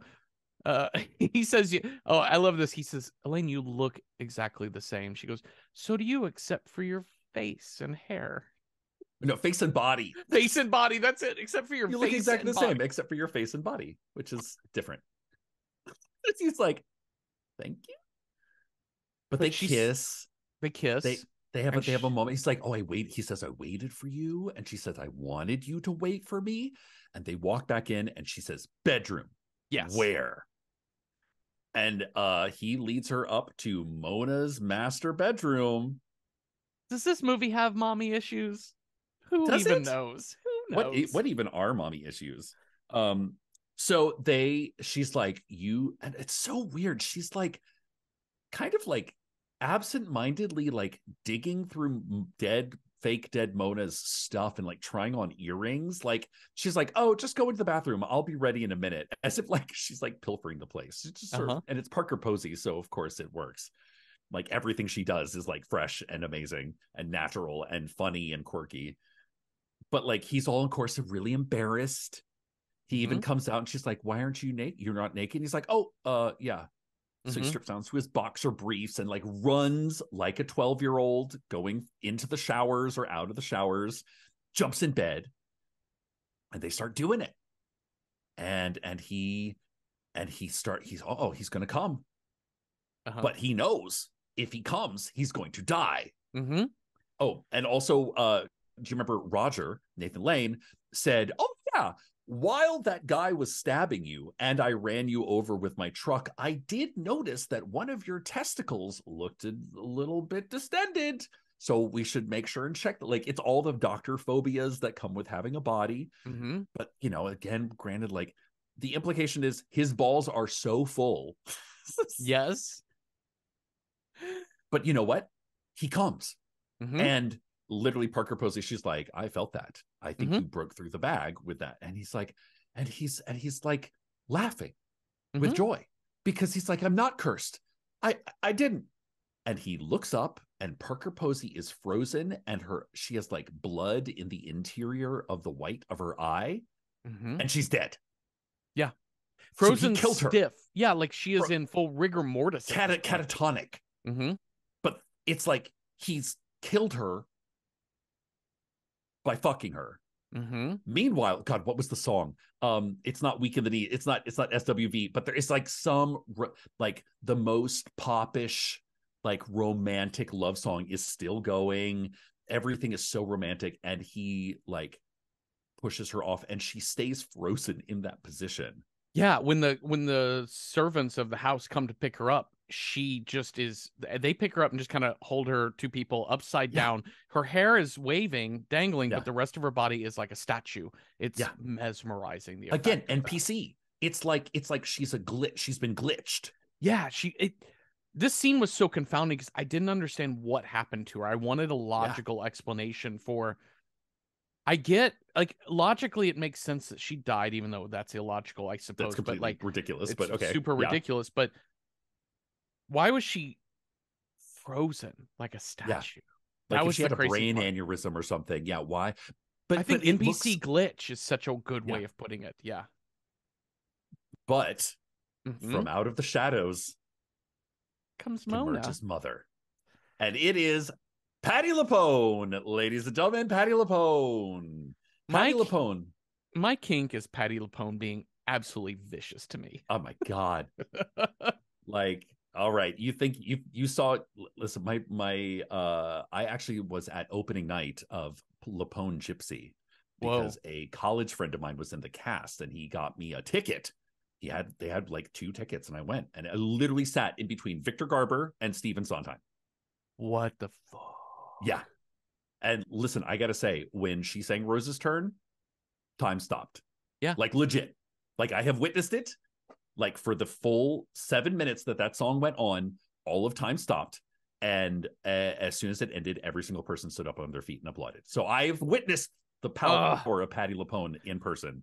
I've only seen her once on stage, and it was in Terrence McNally's Masterclass.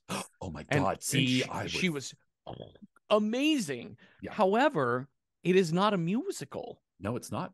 So I have not seen her sing live and in person. Oh, yeah. And in this, all I can say is Patti LuPone is playing. Do you remember what we said about Hereditary? She is playing high Greek tragedy. Yes. She is playing Clytemnestra. She is playing Medea. Mm-hmm. It is royal because, this character of Mona Wasserman is set up as the self-made woman. She built a company which, by the way, seems to implicate her in the downfall of all of Western society. Yeah. Yeah. Like she's the one who's gotten everyone addicted on drugs. She's the one who's made the inner cities into slums and has made these sort of living centers, which are clearly slums.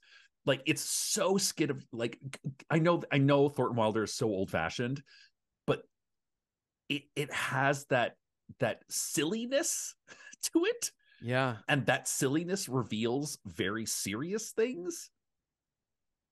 And Mona is there. She is the architect of all this.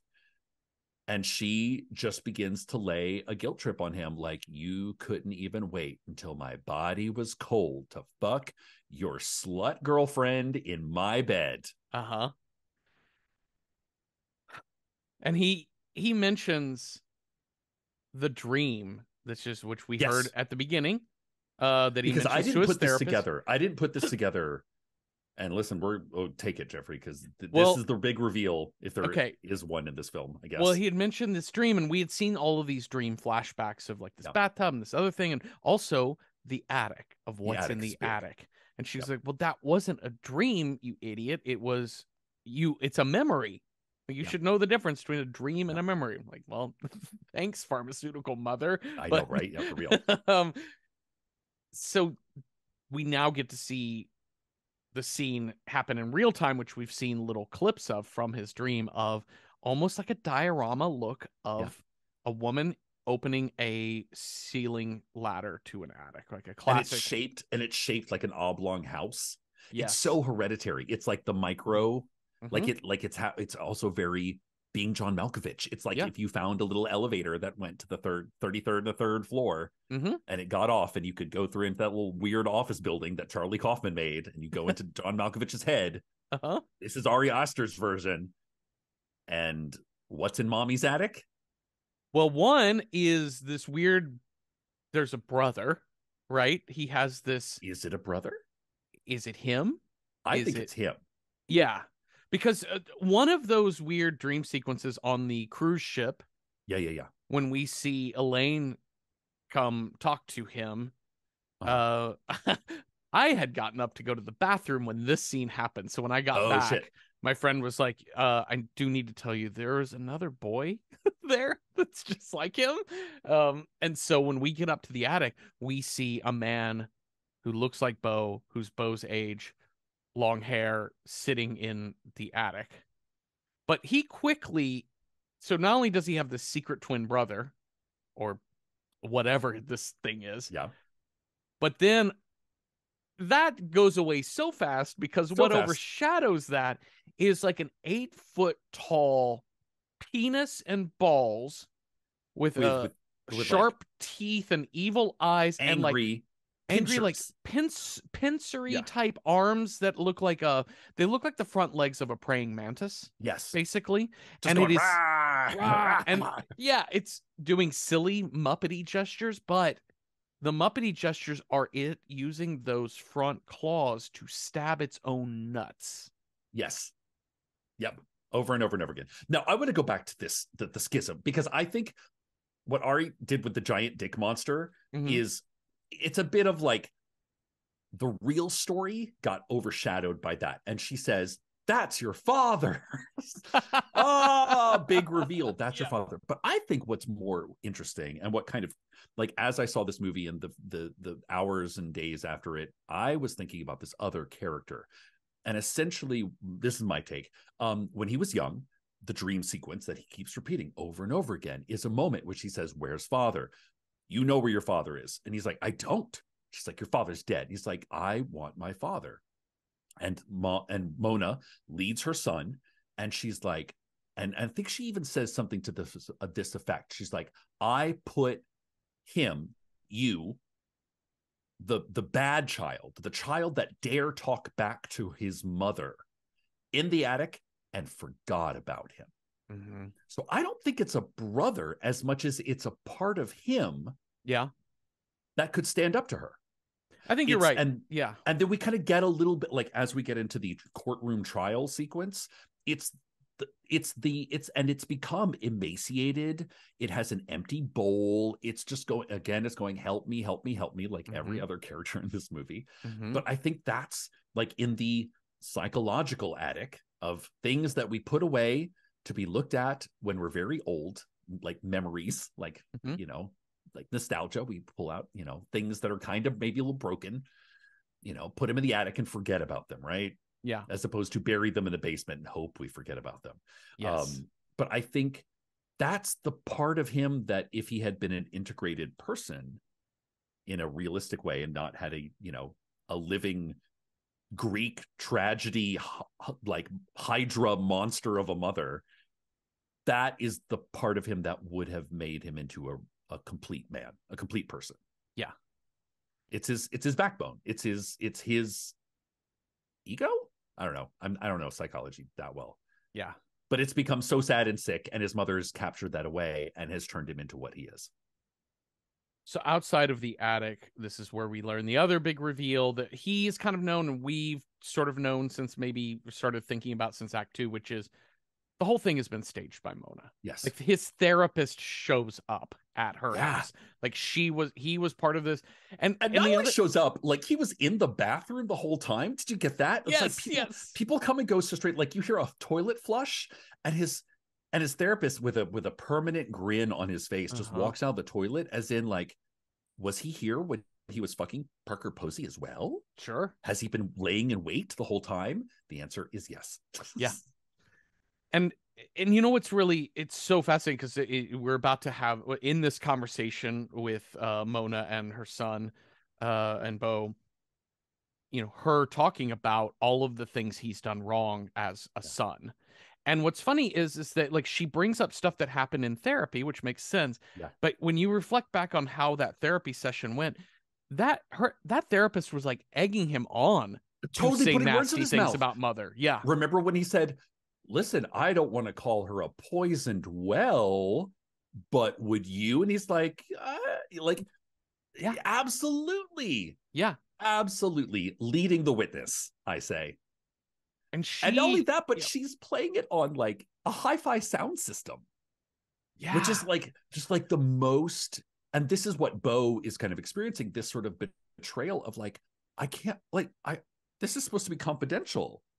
Yeah. He but don't all middle-aged, Western men kind of think that they're betraying their parents when they talk about them poorly in therapy? Isn't that the fear that keeps a lot of people away from therapy? Well, it's the fear that your therapist has an alternate agenda, but more importantly, that your therapy would be made public to the people you're talking about. Right. That you're talking about your spouse or your child or your parent or your best friend or your boss, right? That, like, what if, I found this therapist through my company health manual. Do they report and they're to secretly my boss? Taking note? That would be Scientology, I think. Yeah. So yeah, she essentially, she has the receipts on everything he's ever done, and she has singled out all of the things that are wrong to have done. Yes. As opposed to the CD gift. Oh my God. It's and it all happens at the age of 12. It's all at that age when when I think his psyche schismed, Well, What's happening over there? You Oh, okay? sorry. Oh, okay. Oh, I I just just saw got you have an intense look no, off I just got the side. like a weird alert on my Oh, okay. computer. Um, well, to be real pop psychologist here about this is the way his mother in those scenes when he's 12 and mom is just laying in bed with him. Like there's nothing like overtly sexual about these scenes, but there is this attachment thing that happens with single mom, single son sleeping in the same bed, being Yeah, like, there's this fully Oedipal thing that yeah, is they cannot be without each other, and they yeah, still maybe see each other as part of the same body. yeah. And so by him falling in love with with a girl Hmm. and sort of like pledging his faithfulness to her, like Betrayal. I will come find you, that is him saying, "Mother, I don't love you anymore."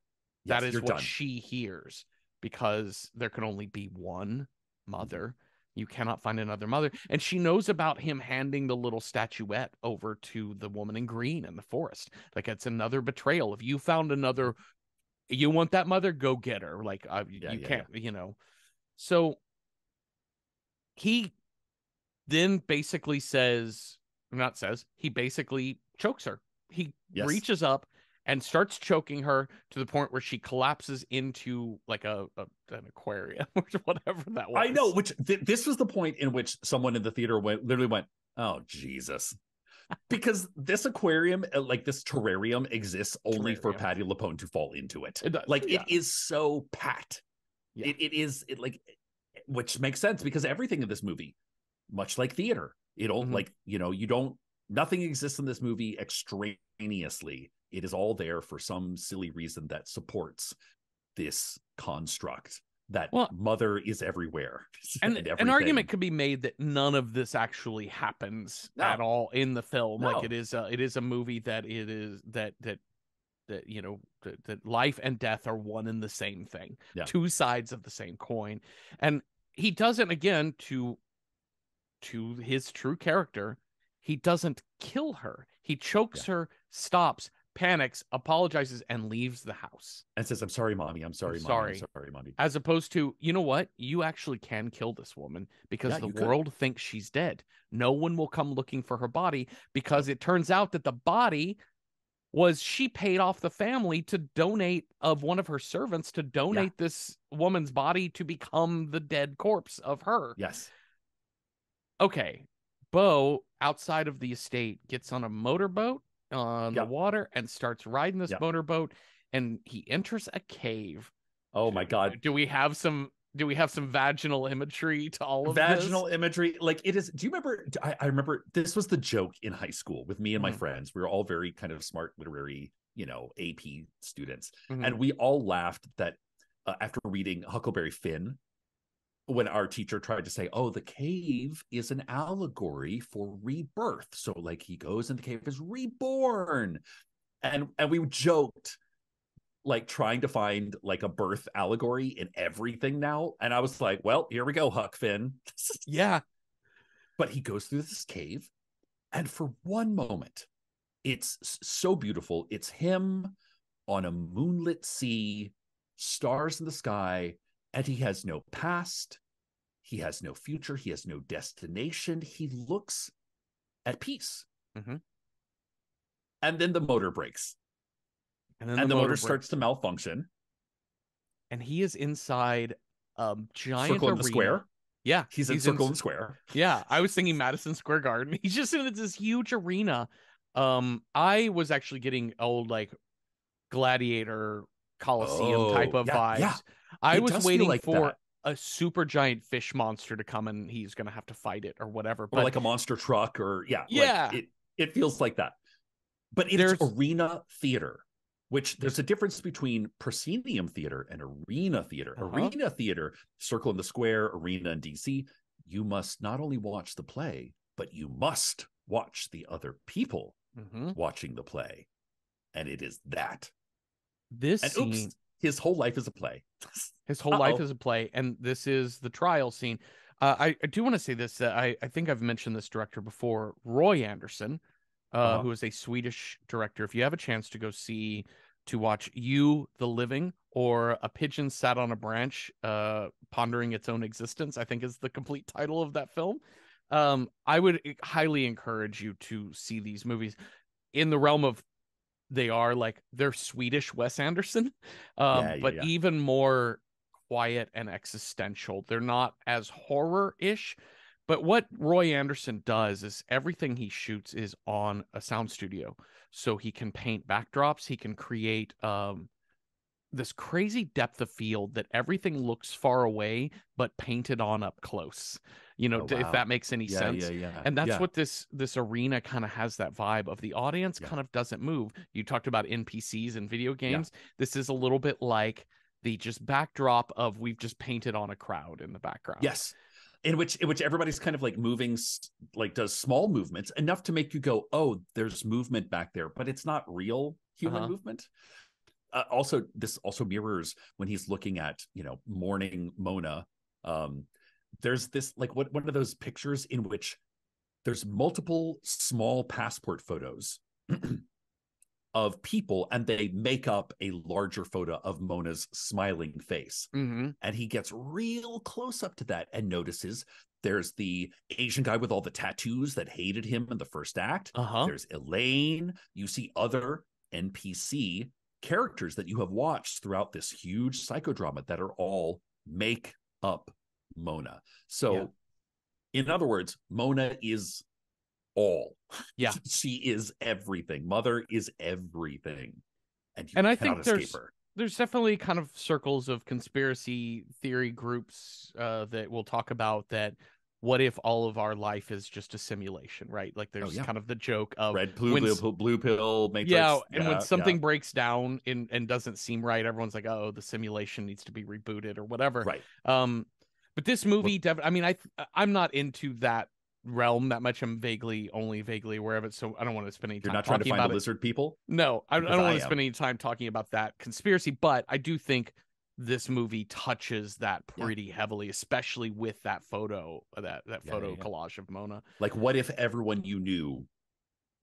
In this moment, I was like, this is the weirdest episode of The Truman Show I think I've ever Yeah, seen. Truman Show is right there with it. That's another movie that its climactic final scene takes place in an arena when you become aware of the Yeah. sky as the dome that everything's painted onto.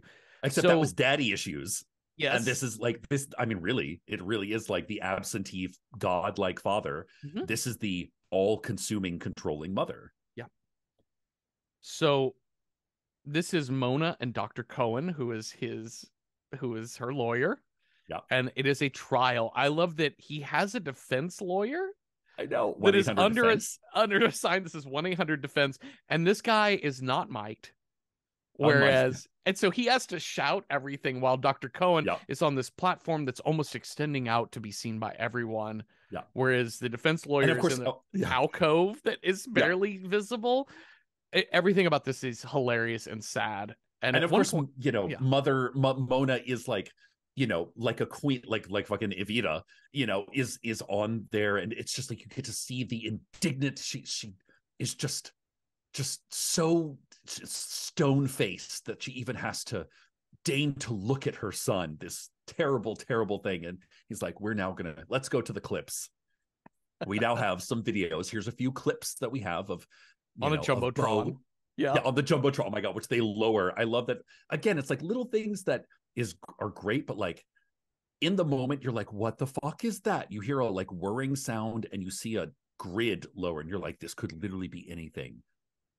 And then it turns out to just be a jumbotron on which, but it's like a full 10 seconds of what the fuck is that thing? Oh, that's what that thing is. Yeah. But we see videos of young Beau in a mall, hiding from his mother, overjoyed that she's losing her mind, wondering where her child is. And then she slips and falls and tears her MCL or tears whatever. her tendon. And they're like, what child would do? Like, it's so, if it wasn't so stupid, it would be serious. And if it wasn't so serious, it would be stupid. Yeah. But they're playing it full tilt. Like, yeah, it's like devil's advocate here. Like, she is the devil and this is her lawyer, and she is out to get it. She wants every moment aired in the court of Yeah. her son's failings. Yeah. Well, also the defense attorney is trying to mount some kind of comeback, some type of retort, but then people just show up behind him, grab him, and throw him onto the rocks below, and he's Yes. dead. Similar to just like Hereditary. Yeah, they're Yeah. like, your lawyer, yeah, Yep. taken care of. He finally sort of you see it on his face. He's gonna have to. Oh, I know what it was. He when he tries to like when Beau is trying to fend for himself, he's trying to get out of the boat because the Yeah, motor is still like kind of exploding and fizzing and whirring, yeah, and his feet are stuck to the yeah, boat. He cannot. He's like the man in the play that he is chained to the ground. And he tries one last sort of appeal, and then we get a wide shot of Beau. I had to like. I wished I could have rewound this I because know, this I know. happened This so was an odd fast. moment. It's an odd moment. Essentially, the motorboat. What I understand happens is the motor on the boat finally blows up. The whole thing capsizes and traps him Yeah. underneath. Yes. And he is drowning, and we can hear him. It's just a Yeah. wide shot. We can see the whole arena. We can see the little Yeah. two bits of Mona and Dr. Cohen Yeah. in amongst the crowd. And we hear him kind of calling and saying things. And then eventually he just goes silent. And the credits just are rolling. Yeah. During this whole time. Meanwhile, the NPCs are watching and slowly. I love it that as soon as the explosion happens, people start to leave. Yeah. Climax, Beau is dead. Or it's not even like we know Beau's going to die. So they don't even just stay. It's like leaving the baseball game. Yeah, because you're up like, by 7 in the 9th. Yeah, inning. yeah. You're like, we can leave. We can go. We know what's going to happen. Yeah, he's going to die. But like, and legit, it's that weird simulacrum of life and art in which you're like, is there going to be is there anything else? No. Should I stay for the credits? Yeah. Well, the people on the movie screen are all leaving, and I waited until there's a moment which like all the major credits happen, and legit everyone in that theater sat in their seats. I think somebody said audibly, to the point where I could hear them, said, so they gave Ari Aster a bunch of money and he made a David Lynch movie about mommy issues. And I was like, thank you, I'm out. He made us pay to watch his therapy. Yes, he did. Is the most cynical way I could talk about it. I love this movie. I loved a lot of this movie. I love to love it. But yeah. It's like you gotta it's an uphill climb. It is. And he does you no favors. He doesn't. The other thing that you can hear in the credits is every now and then you can hear sobbing. Or what I thought that's what I thought I was hearing. Oh. Yeah. I could be wrong about that. Oh, I didn't catch that. Yeah, it sounded like post-theater murmur. Yeah. This also, to bring up another filmmaker, Michael Haneke, yes, who did Funny Games. He did a film called Amour. I don't know if you've seen this. I know I've not seen it. It is beautiful, stunning. I love this movie. It's not a movie I want to watch again because it is a hard fucking watch, because it is real horror, not horror. Oh, gotcha. But it is about an older couple, and this woman has a stroke. Okay. And it is their life together after that. Ooh. So it is about being old with somebody you love and watching them and taking care of them, blah, blah, blah. But the movie opens with them, before she has the stroke, and they're at a play, or they're at a concert, opera, whatever it is. I don't remember. But the movie opens with, they're at the cinema, I think is what it is. Yeah. The movie opens with a direct on camera shot of people in a cinema watching a film. Oh my God. Yes. Which immediately puts you in line with, this is you.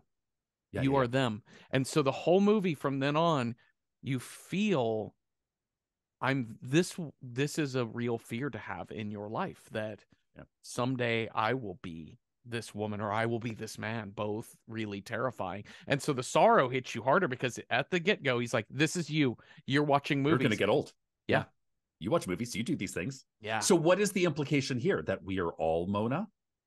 We are all implicit in the death of our children? Or like, that's a fantastic question. I think for Ari Aster is, I think he likes, like I said earlier, I think one of his devices, one of his tricks, and I love this as part of his voice, I think he likes in horror is placing you in the audience.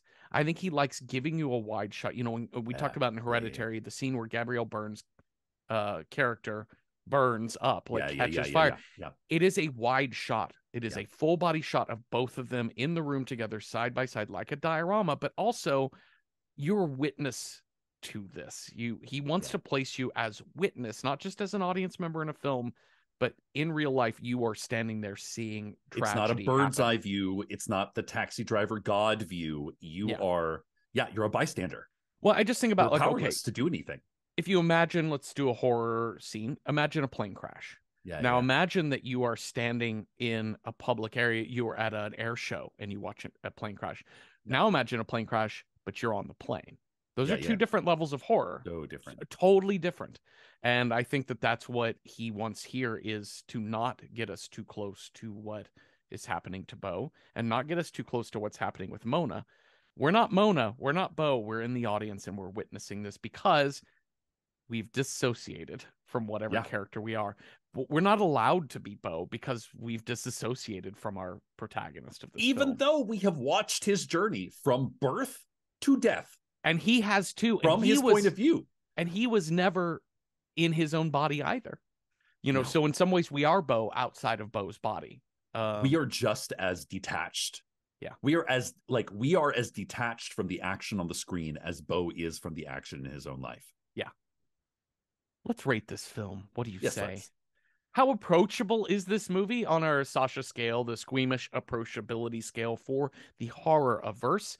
On a scale of 1 to 10, 1 being not at all approachable, don't go near this if you're squeamish, 10 being super easy, you can do it, I would give Beau Is Afraid 6 penis monster father figures out of 10.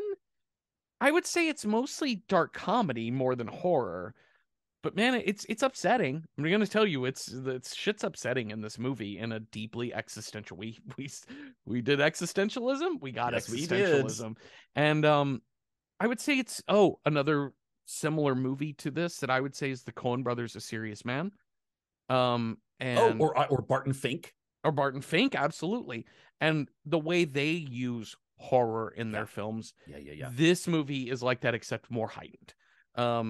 Everything Everywhere All at Once is another recent kind of absurd, just everything, but everything bagel of a movie, literally everything bagel. And but this one is the horror movies. The horror elements in this movie are really strong when they happen. The feet in the shadow below the door. Jeeves just at a distance staring at Beau. Right. Yeah. That's freaky. That shit's really freaky. Stab Man, when he actually starts stabbing people, is like the blood looks real and shocking, and the mass shooting in the Forest Theater, these are really hard things. So and then obviously this movie deals almost entirely with mental illness. So I know that trigger warning for suicide and dissociation, we've talked a lot about those today. Those are present. Gaslighting. And gaslighting. Ooh, legit, absolutely. this movie is like the definition of gaslighting. Yeah. Gaslighting as child abuse, basically. Yeah. So all of that being said, approachability 6 out of 10. Like if you're just really worried about slasher movie type of horror, you're gonna be fine. It's a tough go at times. Cecil, as a horror film, what do you think? As a horror film in the canon of horror films, this one's going to rate a little bit lower because, yes, I would definitely say this is dark comedy. It's not even gallows humor. Like we're dealing with like skeletons and, that sort of thing. This is just dark humor. Yeah. Which can be, it's more tense than scary because it never really, like the kettle never comes off the hot plate. Yeah. The whistle never goes down because it is a constant whistle of the phones are ringing, somebody's at the door, the kettle is on, and you have to make a decision. You can, and it's that anxiety, which is horrific to some, and very effectively done. But I'm going to give this like a 3. 3 do-it-all pills. Out of a bottle of 10. Yep. Out of a bottle of 10. You have to drink it with water. You must drink it with water. And the doctor says so. And if you fuck up, then you might die. Let's figure out what will be disappointed. Let's figure out what movie we will watch next. You have a scared die. I have a style die. we'll roll those up and see what matches, what film matches these two things. So if you roll a 1, Cecil, our next scare is Animal. 2, Alien. 3, A Lady Killer. 4, Killer Games. 5, Evil Science. Or 6, a wild card. Whatever scare we want. That's a 4. Killer Games. Let's play a game. I will roll for style of film. So if I roll a 1, it's got to be a found footage feature. If I roll a 2, it's got to be an action fantasy type of movie. If I roll a 3, something in black and white. 4, something that is body horror. 5, a bottle movie, something that is a single location film. Or a 6, something 75th percentile, something that is 75% higher on the review aggregator site. So let's see what we got here. Oh, that went off the table. Let's try that again. That is a 5. I've got bottle movie and deadly games. Oh, we have a lot of good options here. Yes, we do. Okay, so let's start with the ones we put on our list, and then we'll check in on what Letterboxd has to say. So, I put on here Hush. Maybe not quite a game, but it's cat and mouse. It's a cat and true mouse. cat and mouse. Yeah. It's not a literal game. Like no one is saying let's play a game. I don't believe in this movie, Yeah. but it is cat and mouse. I love this movie. This movie is like a sleeper hit horror fave in that it's 2 characters, super simple theory, super simple premise, script is tight, actors are both good, in, out, bish, bash, bosh, kind of the opposite of what we just saw. Yeah, and Mike Flanagan is amazing. That's. So all right, so that's one on here. Cabin in the Woods. Sure. It's a bottle movie. It is sort of a game in terms of game show. What are we dealing with here? Game show is actually pretty. Yeah, that's pretty accurate. Funny games, bottle movie. Literally, they are playing games with. They're like, you cannot escape unless you play this handsome psychopaths game that might involve your family. I don't know. Circle. Okay, Circle is one that I found. Circle is one. It's like a bunch of strangers in some unknown space in which it's like there's like 100 people and they have to essentially vote people out to die, to go to the soil, to be made into Soylent Green. We don't fucking know, but it's one of those like high concept, high style, almost like if 12 Angry Men were made into like a sci-fi dystopian future kind of things. Okay. Yeah, I'm pretty sure wait, let me double check that. Am I describing it? Because there was another one called Exam that was very similar. Yes, 50 strangers facing execution have to pick one person among them to live. Oh, interesting. Actual description of that film, not what I just told you. Yeah, that's interesting. I like that. We also have, of course, Saw is right up perfect on both fronts. It is Spawned a game, a franchise. Yep. Also James Wan did that, right? Same guy who did Malignant and Conjuring, Insidious. I don't know. Anyways, we'll come back to that. that we could just cut that out entirely. Great. No, it's James Wan. It is. Buried. This is Ryan Reynolds. Buried in Buried Alive. With Buried nothing Alive. But and the whole film phone. takes place inside a coffin, which I'm very intrigued by this. Brilliant. Like, how do you tease that? Like, this is the joy of bottle films. It's like, how do you have in such limitation? How do you have just one actor and he's like digging through his pockets trying to get out? The couple of classics on here: Hitchcock's Rear Window. Yeah. There is a game to this movie, somewhat, like not quite literally a game, but there is a game. But against the cat and mouse of like, I see them seeing me, seeing them murder somebody. It's in the I cat can't get and mouse out. realm. So now what? But definitely bottle movie as well. And then we have Knife in the Water, which I don't know super well. I don't know this one very well at all. This is a Roman Polanski film. Essentially similar vibes from what I understand to Funny Games. It's a like couple on a boat picks up a handsome stranger whose intentions may be not altogether pleasant, but they all emerge knowing themselves in a very different way than when they started the film kind of Yes. films. So let's go to our letterboxed. I'm gonna not do all of these because we have a lot, but I'm gonna focus on the ones that kind of stood out that's sort of interesting. Benjamin Barron throws out Rob Zombie's 31. It's like there's a sadistic game involved Ooh, I've carnivores. not Don't know seen enough this one. about this Okay, movie, but okay. intrigued. Um, so there's an 1986 movie called The Wind. Author goes to a Greek island to write, but runs into a resident who wants to play a deadly game. Ooh, that sounds I like an fun. unknown 80s movie. I And know, then right? Benjamin brings up one of my favorite movies of all time, Dogtooth, which I think is going to be similar to Beau Is Afraid in that it is on the periphery. Yorgos Lanthimos movies are all on the periphery of horror. Yeah, But Dogtooth is fantastic. The games in it are mind games more than literal games. sure. Atomic Chaz, I'm sorry. Atomic Atomic Baz Baz. wants to know, does The Purge count as deadly game? I think the first one does because it's pretty much a bottle movie. It all takes place in the house, right? Is that your next or is that The Purge? No, I mean, the Your Purge next is like Ethan same thing. Hawke, and like they're trying to keep their house sacred Okay, during that's the right. night of the You're Purge. right. You're right. Okay, so we also have Peter Burt throws out The Collector, gruesome and thrilling what happens when a burglar enters the wrong house. Peter also Ooh, throws out Your Next. Not yeah, exactly a game, but cat and mouse, right? yeah. Let's go with Jack Sky points out Devil, which is an M. Night Shyamalan movie. Yep. All takes place in an elevator, I believe. Yes. I And don't know what essentially the they game is know here. that, well, they know one of them is the devil. And the Yeah. game is who's the liar. Oh, that's interesting. I love that. Uh, Verdetta brings up Climax, which yeah.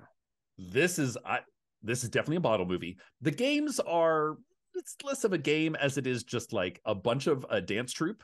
Yes, They're a all dance playing troupe. Zip Zap Zop.